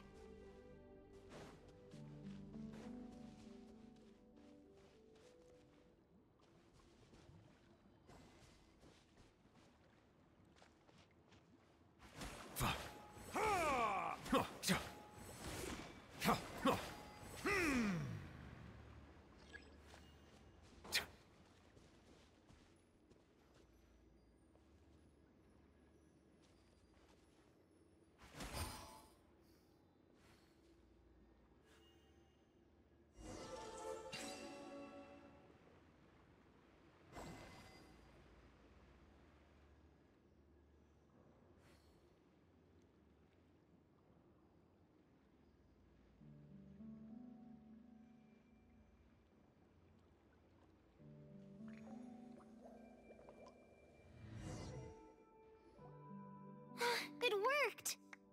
Something just appeared. Some kind of new mechanism, maybe? By solving the puzzles, you prove yourselves worthy of inheriting the secrets of the past. At the end of each puzzle, you're rewarded with With? a key. Oh, it must be the key to the big door. Huh? This is one of the Marechaussee Hunter keys that are passed down from generation to generation. It looks just like the one Master passed down to me. It is said that 4 keys in total are required to form the final, complete key. And it seems like we just collected 3 of them. That must mean... Huh? What's wrong? You hear a few strange noises. Suddenly, all the torches in the ruin go out at once. Huh?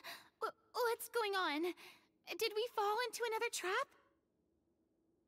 For the sake of immersion, please close your eyes, everyone. Without the torches, the space is now completely dark, and you cannot see anything.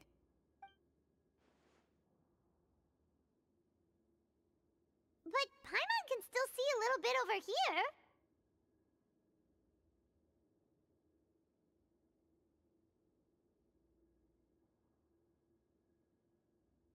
Oh, right, sorry. Suddenly, you hear the sound of footsteps pierce through the darkness. There's someone else here? Oh, this is so unsettling. I can't see anything. I've been discovered then. Wait, that voice, it's... You recognize the voice as belonging to the guard who led you to this place. It appears he now covets the treasure for himself, and has come to stake his claim. Oh, so this is just part of the script. Then I can probably relax. Well, if we can't see anything, that means we can't fight to the fullest of our abilities. Should we retreat for now? Judging by the way he's holding his sword, he must be a real Marashose hunter. But this isn't part of the script. Retreat? That's not the hunter way. If it's dark for us, then it's dark for him. We choose to fight. Your choice is noted. Please keep your eyes closed until I tell you the torches have been relit. This battle will be in the dark. You got it! Well then, let us begin.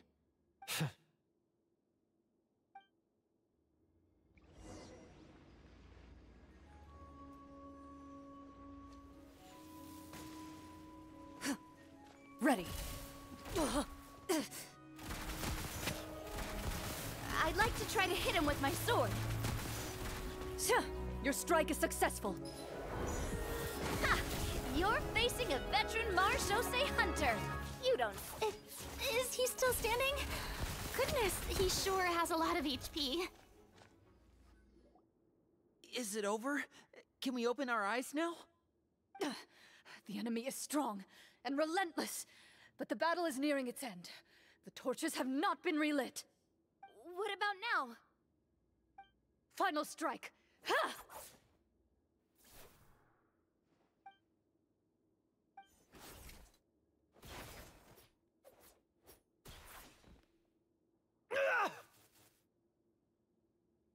Well, did we get him?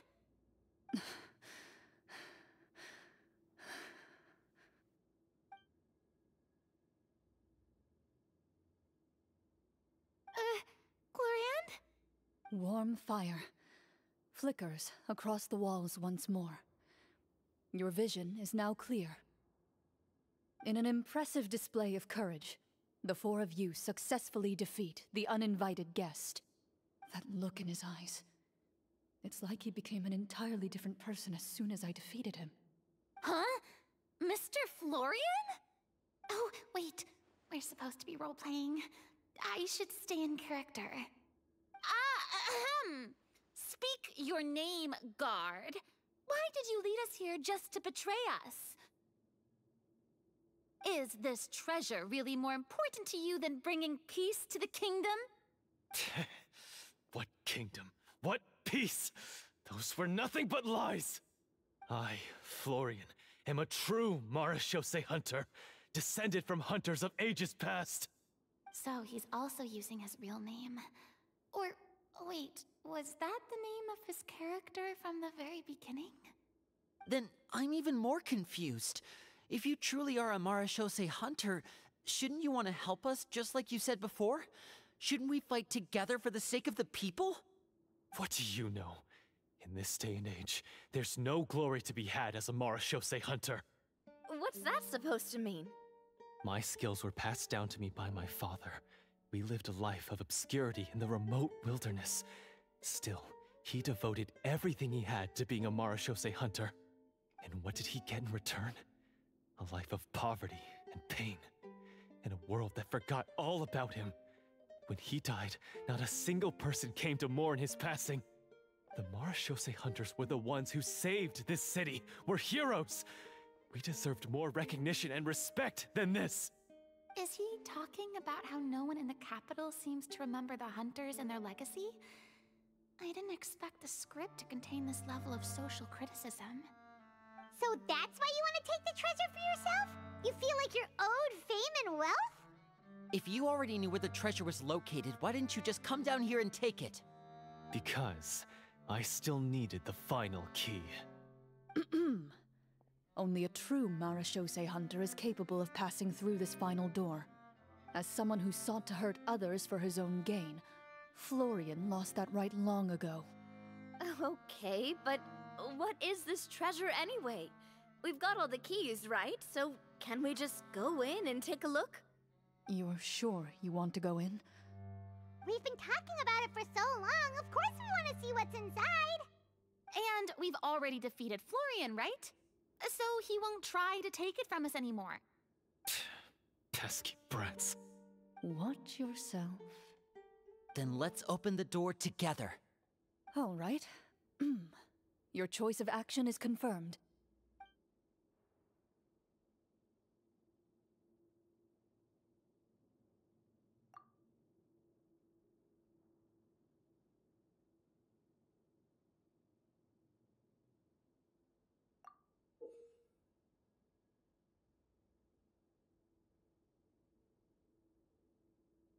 Before you, the door to the treasure, sealed and undisturbed for more than 100 years, finally swings open. You hear the shrill wail of the door hinge as it rotates for the first time after years of disuse, almost like a sleeping giant letting out an extended yawn. You get the impression that the secrets buried behind this door might be just as heavy as the sound you just heard. It's open! Come on, let's go in! Paimon wants to see what's inside! Ooh, me too! Ugh, uncovering hidden treasure is the most exciting part of adventuring. What do we have here? Uh-huh. A stone tablet? And some shabby weapons? You call this a treasure vault? Looks more like an abandoned warehouse! Maybe the troupe ran out of budget at the end? They provided a super immersive experience at the beginning only to drop the ball at the most important part? They could have at least filled this place with cardboard Mora or something! Wait, I get it now. Paimon, this is the real Marachose Hunter treasure. Huh? This is it? The Marachose Hunter treasure is just a stone slab and some broken swords? I can't believe it. I refuse to believe it! Whoa, are you okay? The Marachose Hunter before you appears to suffer a serious mental breakdown. He needs to leave the room for a moment to collect himself. One of you seems to understand the significance of the treasure already. If the rest of you wish to follow suit, you may remain here in the meantime and explore your surroundings.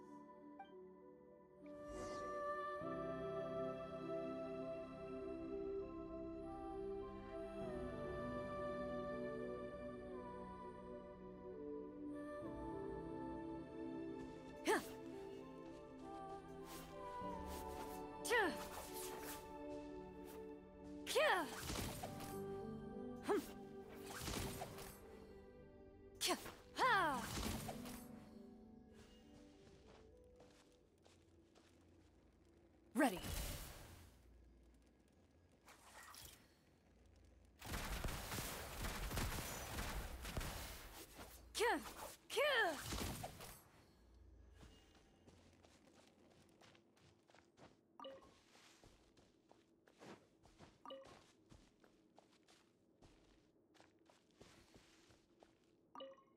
Walter.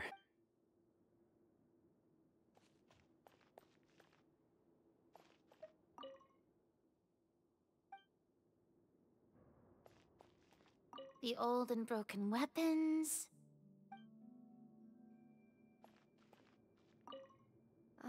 The name. What is the treasure supposed to be?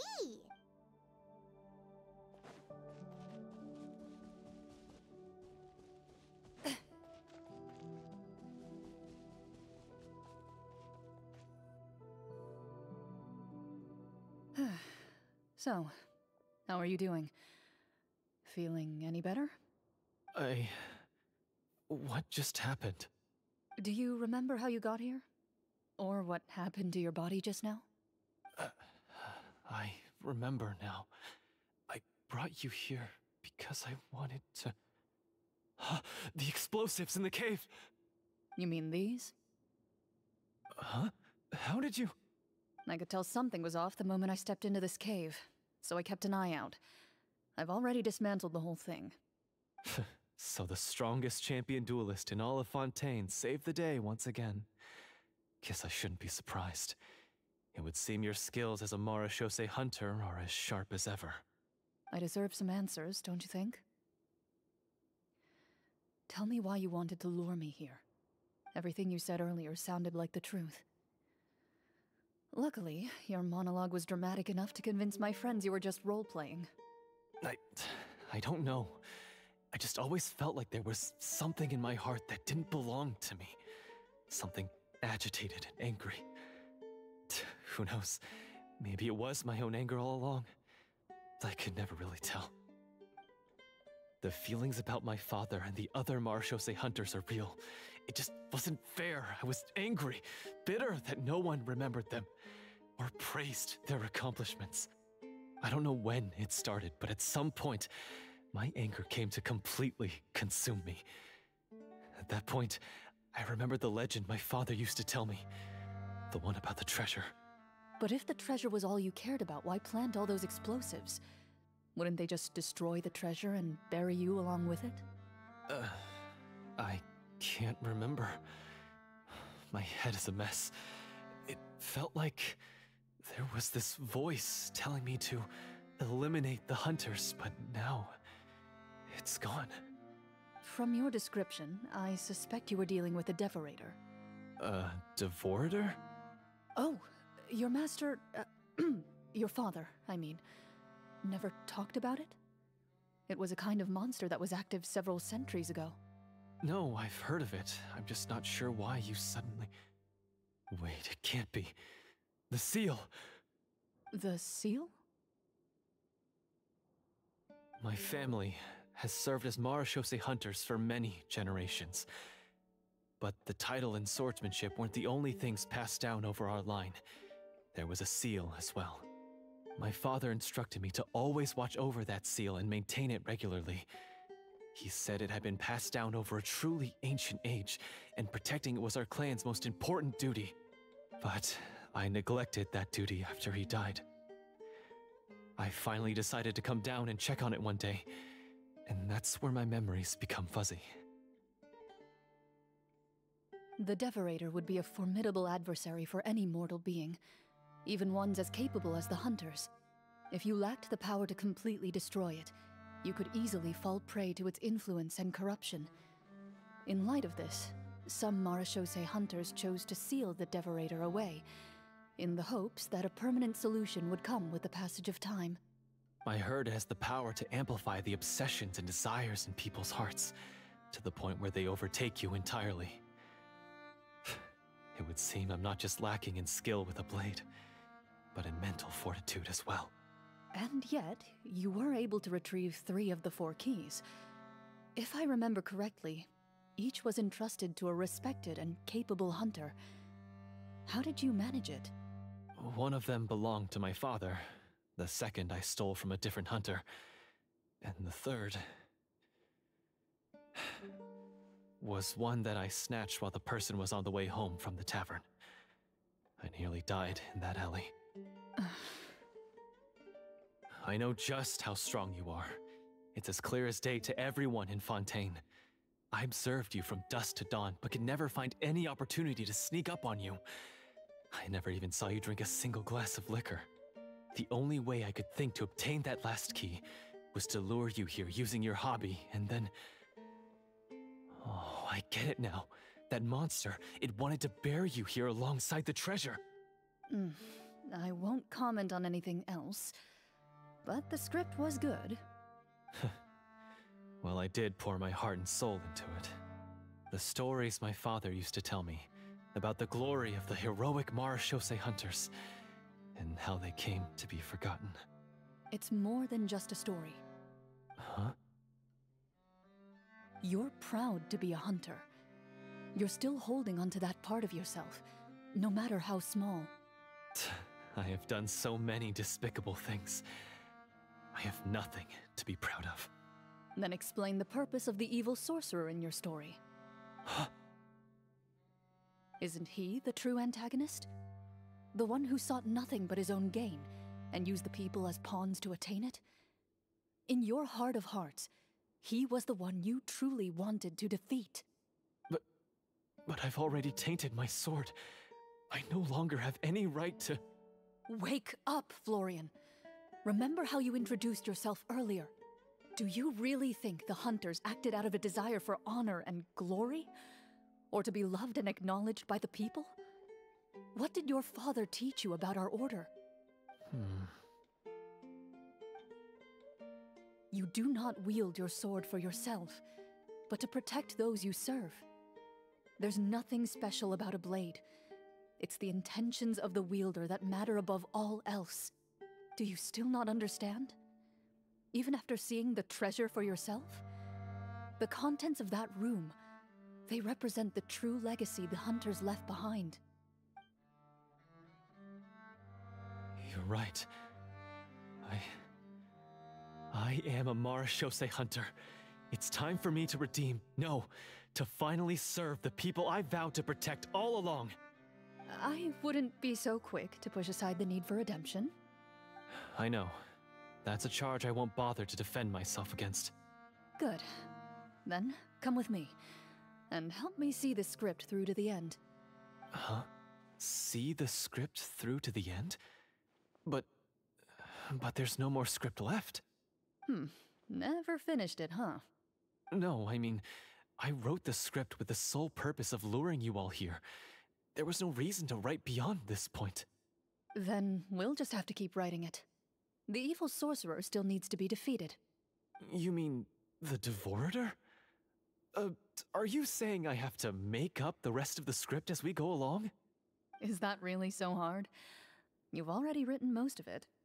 Surely you can write an ending where the hunters win and justice prevails. I'll be there to help you too. You aren't afraid your party will fall into danger? I know what my friends are capable of, and they're all quite skilled. Besides, I need their help. Then, are you going to tell them the truth about all this? I don't intend to spoil the fun. Sometimes, protecting dreams and fantasies is more important than exposing the truth. Don't you think?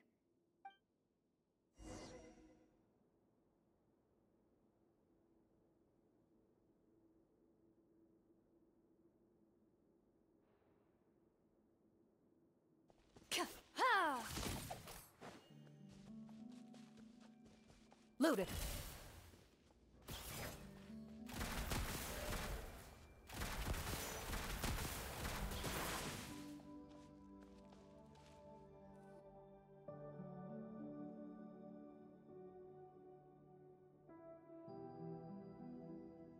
They're back! That took a while. Ahem!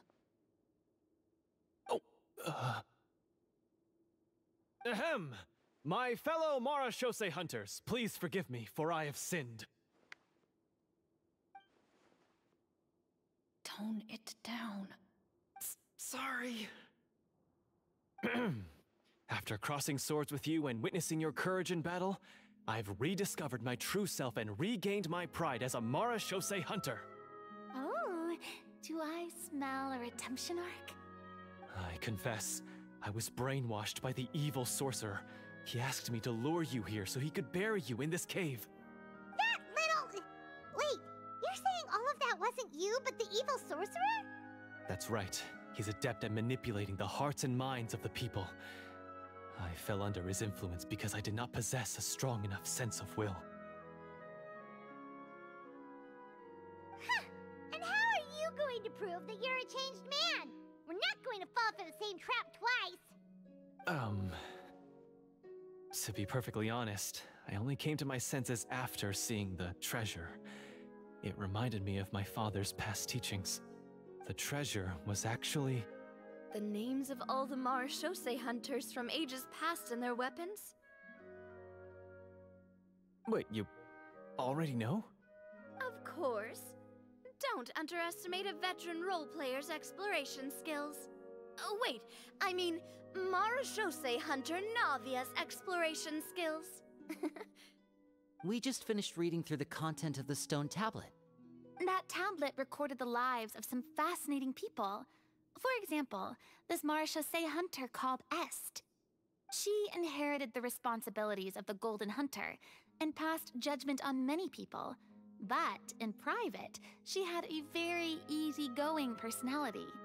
Her favorite pastime was singing and dancing with her friends, and she was said to have a beautiful voice. So, she was just like you. Oh, you really think so?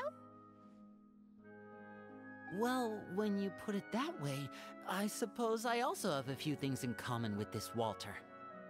Working as an executioner, he supposedly used a countless number of tricks to confound his enemies in battle.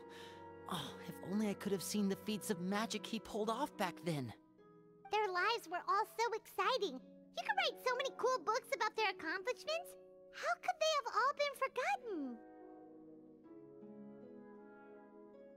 Because they chose to be. To hunt monsters that only appear in the shadows, you must also operate in the dark. To be a Marashose hunter is to willingly give up on wealth and fame. Then this stone tablet must have been left behind by their companions. That's right. Few Marashose hunters ever revealed their identity to the public.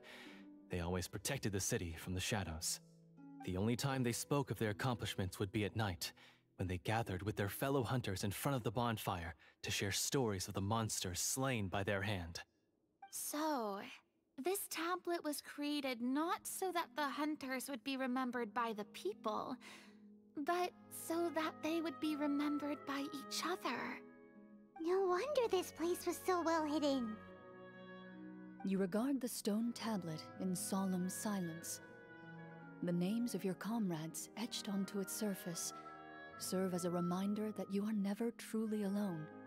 The tablet proves that, although a hunter walks a shrouded path, it is not a solitary one.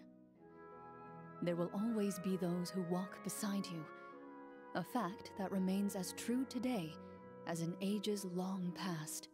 Their legacies shall continue to be passed down from generation to generation, as everlasting as the stone onto which their names are carved. Father, you once told me that I should seek out the treasure if I ever became lost. So this is what you wanted me to find.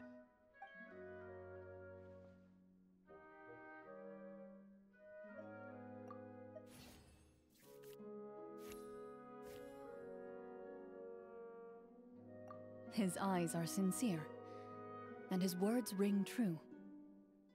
You can tell that every word he spoke just now came from the bottom of his heart. I implore you, everyone, please give me a chance to make up for all I've done.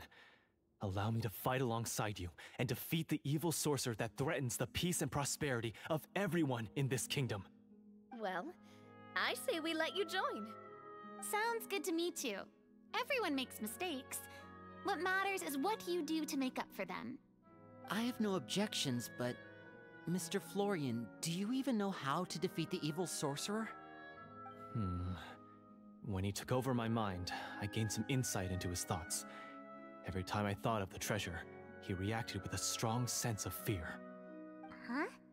He's afraid of the treasure? But there's nothing here except some broken weapons in the stone tablet. What if the secret's hidden inside these weapons? GM, permission to investigate.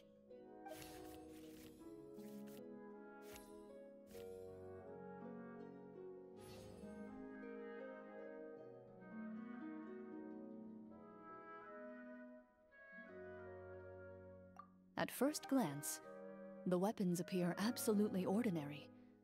But as you observe them, you notice a faint energy emanating from within.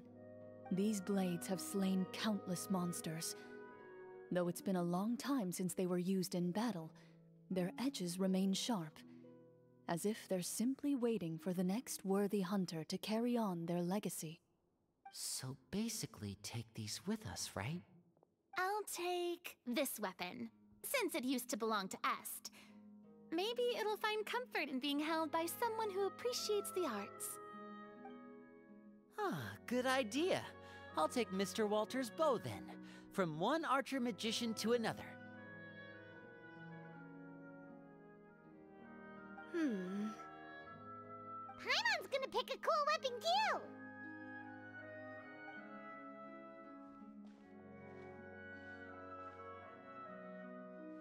As you grip your weapons, you can almost feel the will of past hunters coursing through your being. It's a feeling of courage, determination, a silent vow passed down from generation to generation that says, eradicate the monsters, no matter the cost.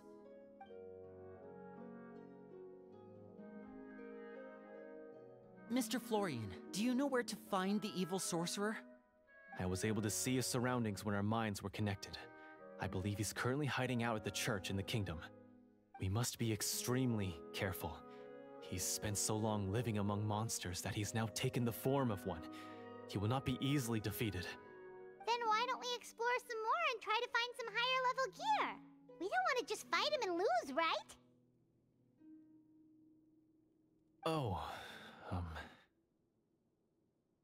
No, we have to strike now. He was greatly weakened when I managed to break out of his control. If we let him rest, he might have time to escape. I agree with Mr. Florian. We've got to act while we have the advantage. Don't forget, the people of the capital are counting on us. Yeah, now that we've got a plan, there's no point in waiting. The longer this drags on, the worse it will be for everybody. Yes, that's what's called... Yes, that's exactly right. Alright, you've persuaded Paimon. Mr. Florian, please, lead the way. Of course. Follow me. He had to set up so many scenes today, and now he has to join in for this last part. I really don't envy his job. Finally, you decide to slay the evil sorcerer and bring peace back to the kingdom once and for all. As you walk away, you feel the gaze of the stone tablet at your back, as if all the hunters of the past are wishing you success in the battle ahead and awaiting your triumphant return.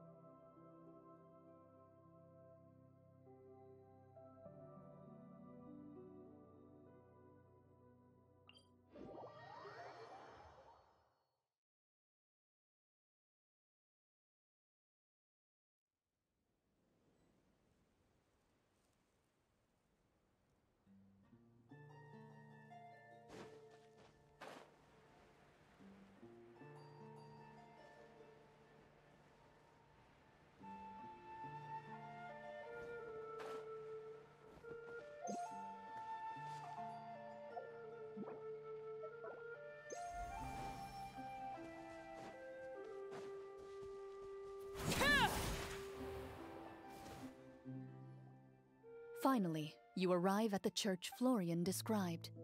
As you approach, an ominous aura surrounds you. You get the sense that your enemy is close at hand. How strange. This uneasy feeling seems so real. How did they manage that? Now, it is time for the final battle. Let's go!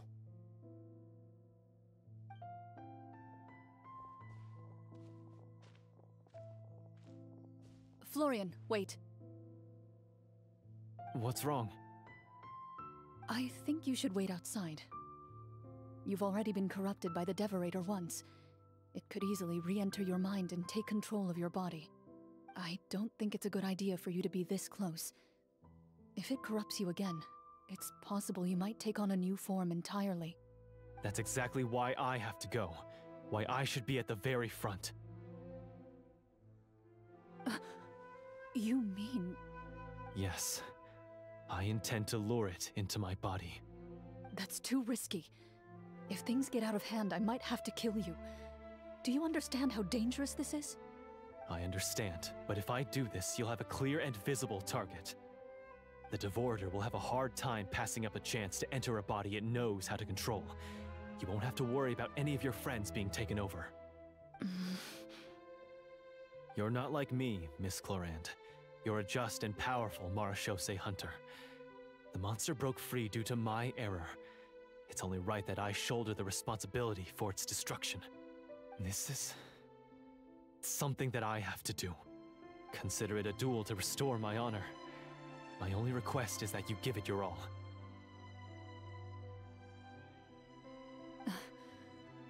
I understand. Then, as a champion duelist, I hereby accept your request for a duel, and extend to you my most sincere regards. Thank you. The battle is now upon us. Let the Devorator once again tremble under the blade of the marechaussee hunters.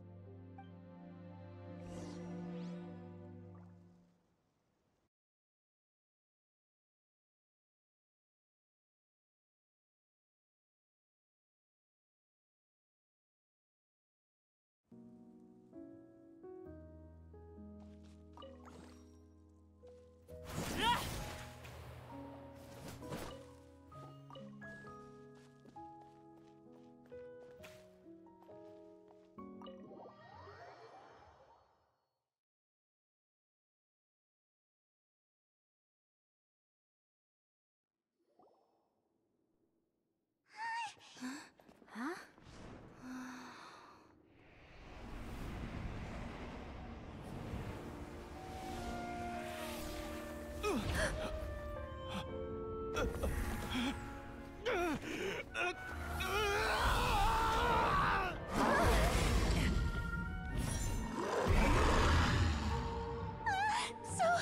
So lifelike.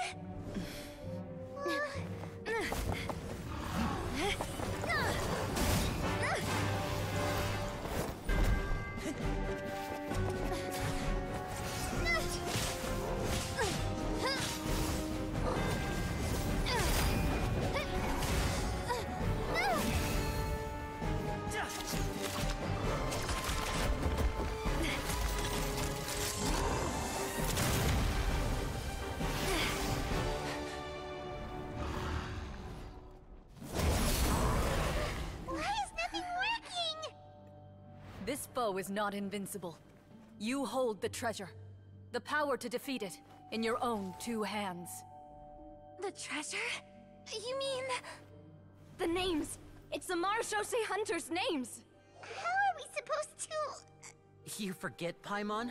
There's still one skill we saved until the very end. Hunters fight not for fame, but to aid the people whenever they are summoned. Walter the Marechaussee Hunter, master of 1,000 tricks, executioner of the Phantom Hunters, I call for aid! Est, the Marechaussee Hunter, inheritor of Cassiodor's will, judge of the Shadow Hunters. Answer my call!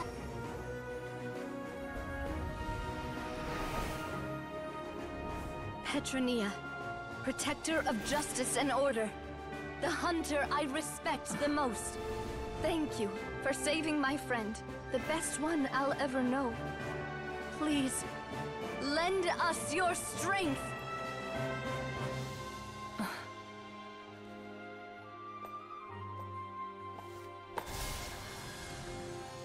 We have come to answer your summons.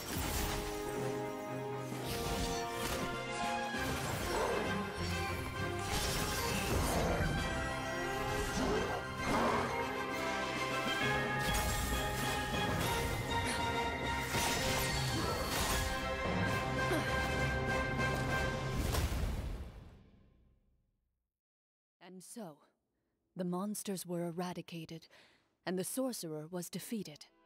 Peace soon returned to the capital. Those in the court, manipulated by the sorcerer, also recognized the errors of their ways. Some remembered the names of the heroes who saved their kingdom, but others simply continued their lives none the wiser. Such is the story of the Marechaussee Hunters. They pursue the phantoms in the darkness and exterminate all who pose a threat. They will always protect the city and those within it, even should all memory of their accomplishments be forgotten by the very people they serve. I am assuming we've finally reached the end of the script. Yes, you've reached one of the better endings. It's a pretty solid story overall. I thought it was just an ordinary adventure at first, but the further we got into it, the more impressed I became with the production and the plot. That final battle especially. All the effects were super realistic. Oh, right. Yeah, totally. That's a really good point. I never expected the weapons we picked up from that vault would have that kind of effect. Yeah, mine nearly scared the daylights out of me when it started glowing. I took a good look at it after we got out, but I don't think it ever lit up again. Oh, we should probably give these props back, right? I'll just leave mine here. Did you have a good time? Of course. Let me know if another script like this comes around. Sure, no problem. Then I'll head back for now. I think I need some time to fully digest everything that just happened. Once Mr. Florian is awake, please pass on my regards to him. He must be extremely exhausted to have passed out cold like that. You're right. He's had a lot to deal with. Well, see you all some other time. Toodaloo!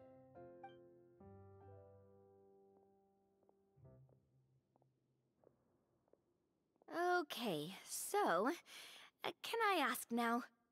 I think it should be fine, yeah. What in the world was going on back there? So you saw through all of that? That time in the cave when you told us to close our eyes, it'd be weirder if we didn't notice anything. I was dying of curiosity the entire time. I mean, you did a pretty bang-up job of pretending nothing had gone wrong. Farina actually looked like she thought all of it was planned. Guess none of us wanted to be the one to break the illusion. What are you all talking about? Oh, wait. Don't tell me you never... Ugh, this is all my fault. It's not too late to cover your ears. Here, partner, I'll do it for you. Bit late for that, don't you think? You're saying everything that happened back there wasn't actually part of the script? It's probably more accurate to say this was never a real scripted story to begin with. What? So loud. My head. Hey, you! Get up right now and explain yourself! No shaking, please! Oh, my head.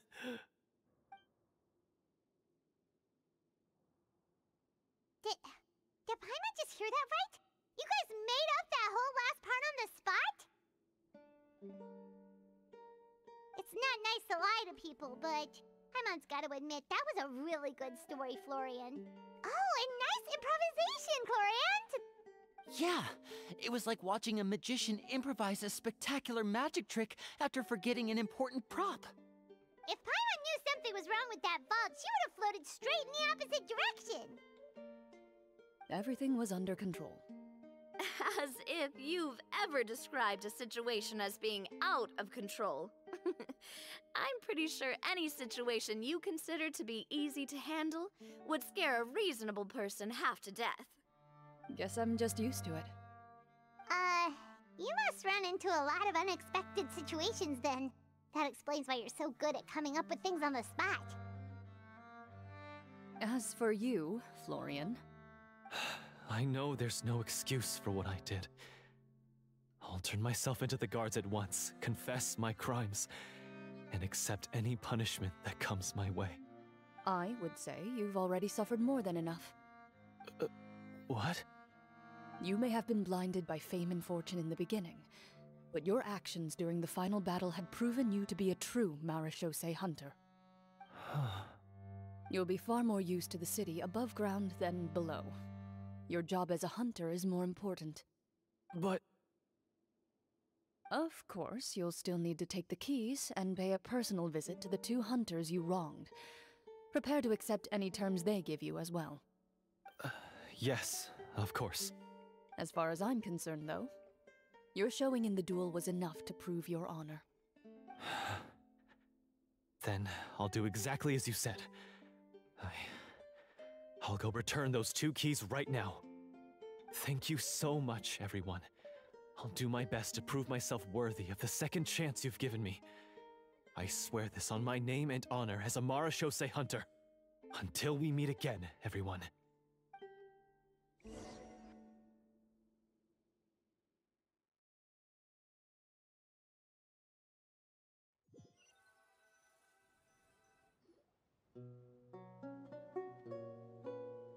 Speaking of marechaussee hunters, what should we do about the treasure in that cave?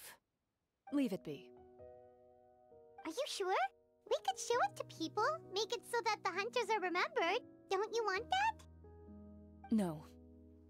Every name on that tablet made the same choice. All hunters know what the path entails. I am no exception.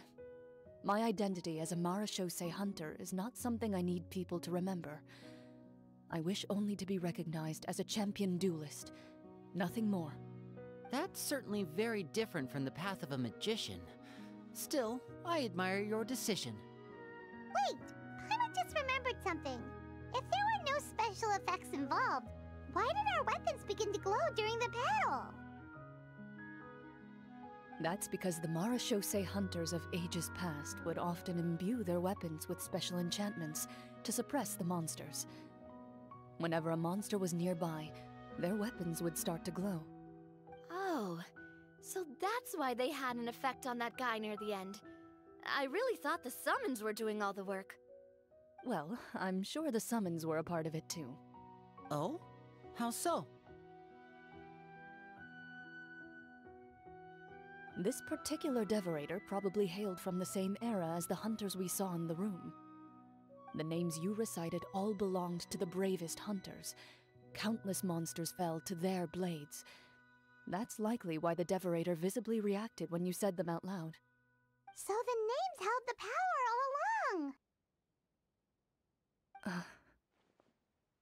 along! Navia, everything you said during your summon. Huh? Oh, I meant what I said. I mean, it was true to my character, so yeah, I'm glad you heard it. Just don't make me repeat myself. It's embarrassing. I really appreciated those words. All right. Don't get all sentimental on me. Anyway, let's not talk about that anymore. I'm going to go on ahead. Don't fall too far behind now. She ran off! I should probably head back as well. This story was truly incredible. I might have to spend the whole night telling my siblings all about it. Goodbye.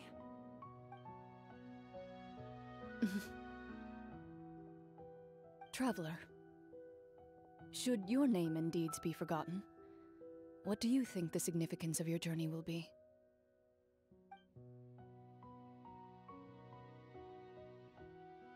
I suppose the significance would be the journey itself and the world we helped create. There's still value in the time I shared with everyone here, in the things we were able to accomplish, even if no one remembers them. A great answer. I'll remember it. Me? The marechaussee hunter says nothing in response to that question. Perhaps her answer lies in her silence, an unspoken vow left to echo through the night. The path she walks needs no explanation.